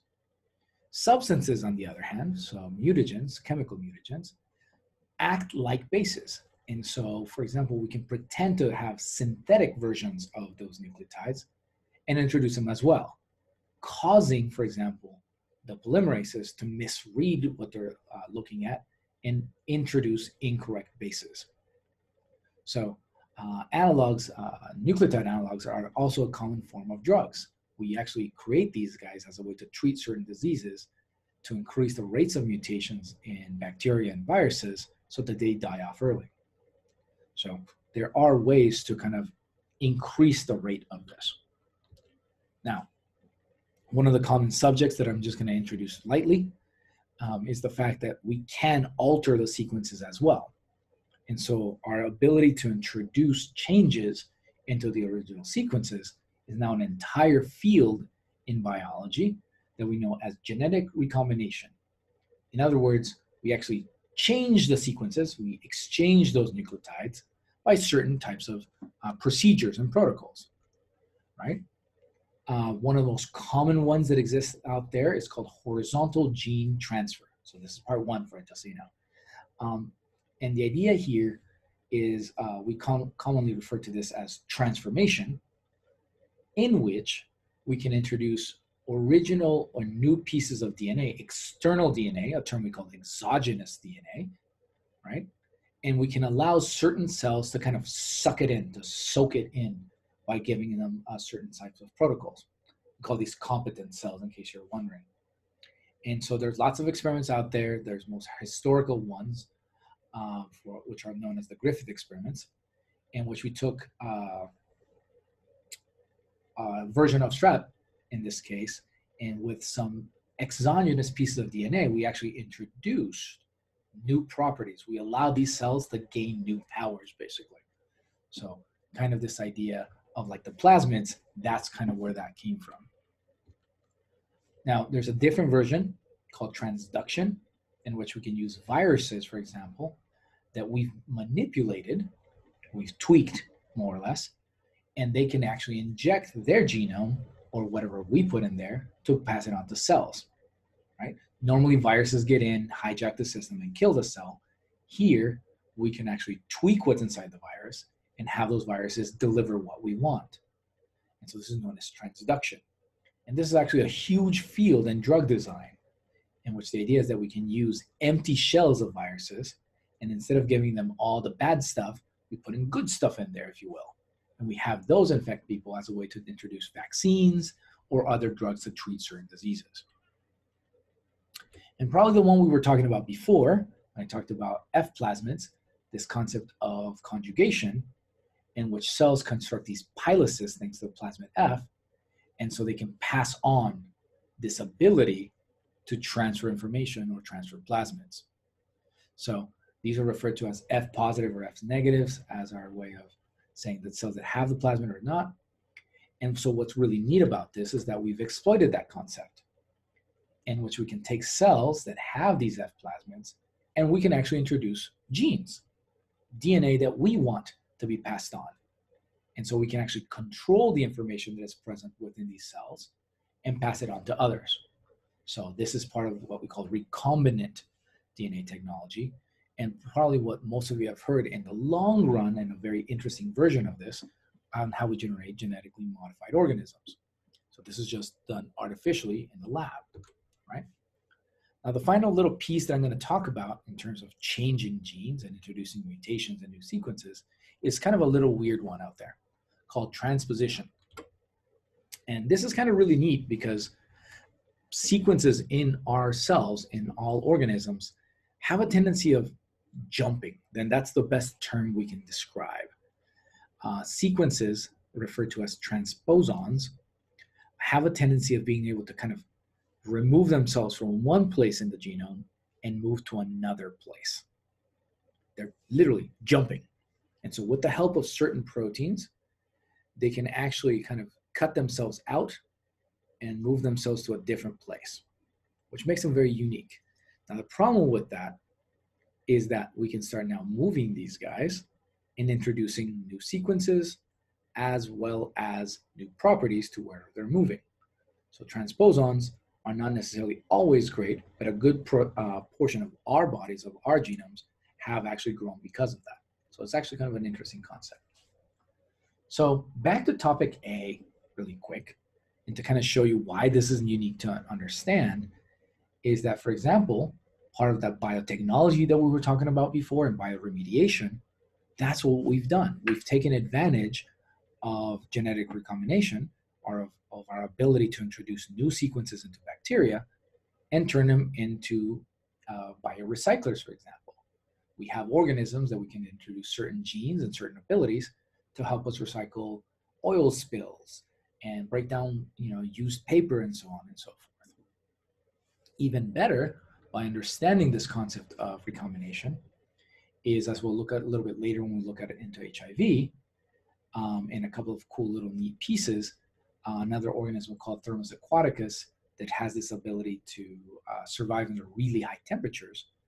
We've managed to combine these ideas, like a virus, and its ability to reverse transcribe certain things, and the ability of this other organism to resist heat, and now use them in the labs as a way to perform tests under certain conditions that normally were not available.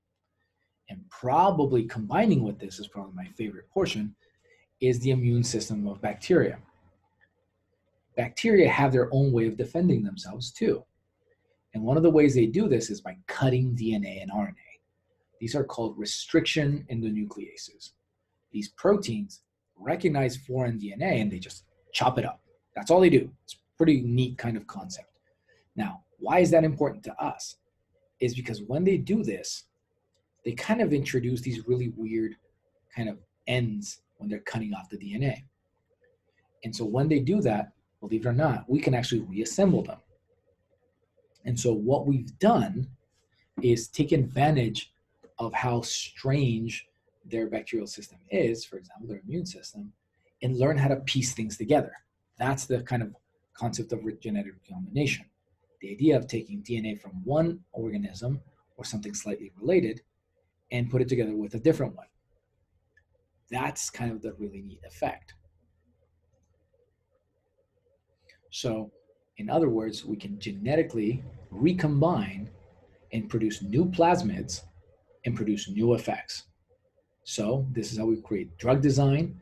This is how we have bacteria create dyes. And this is how now insulin is produced. And as opposed to, for example, killing thousands and thousands and thousands of poor little pigs just so we can have one little shot of insulin, now E. coli can do that in a matter of hours. So this is the beauty behind this system. So mutation is not all that bad, nor is it all as hyped as you think. And as long as we understand how the system works, we can actually take advantage of it and produce beneficial effects from them. All right. So that's my story, and I'm sticking to it. So we'll stop here for the moment.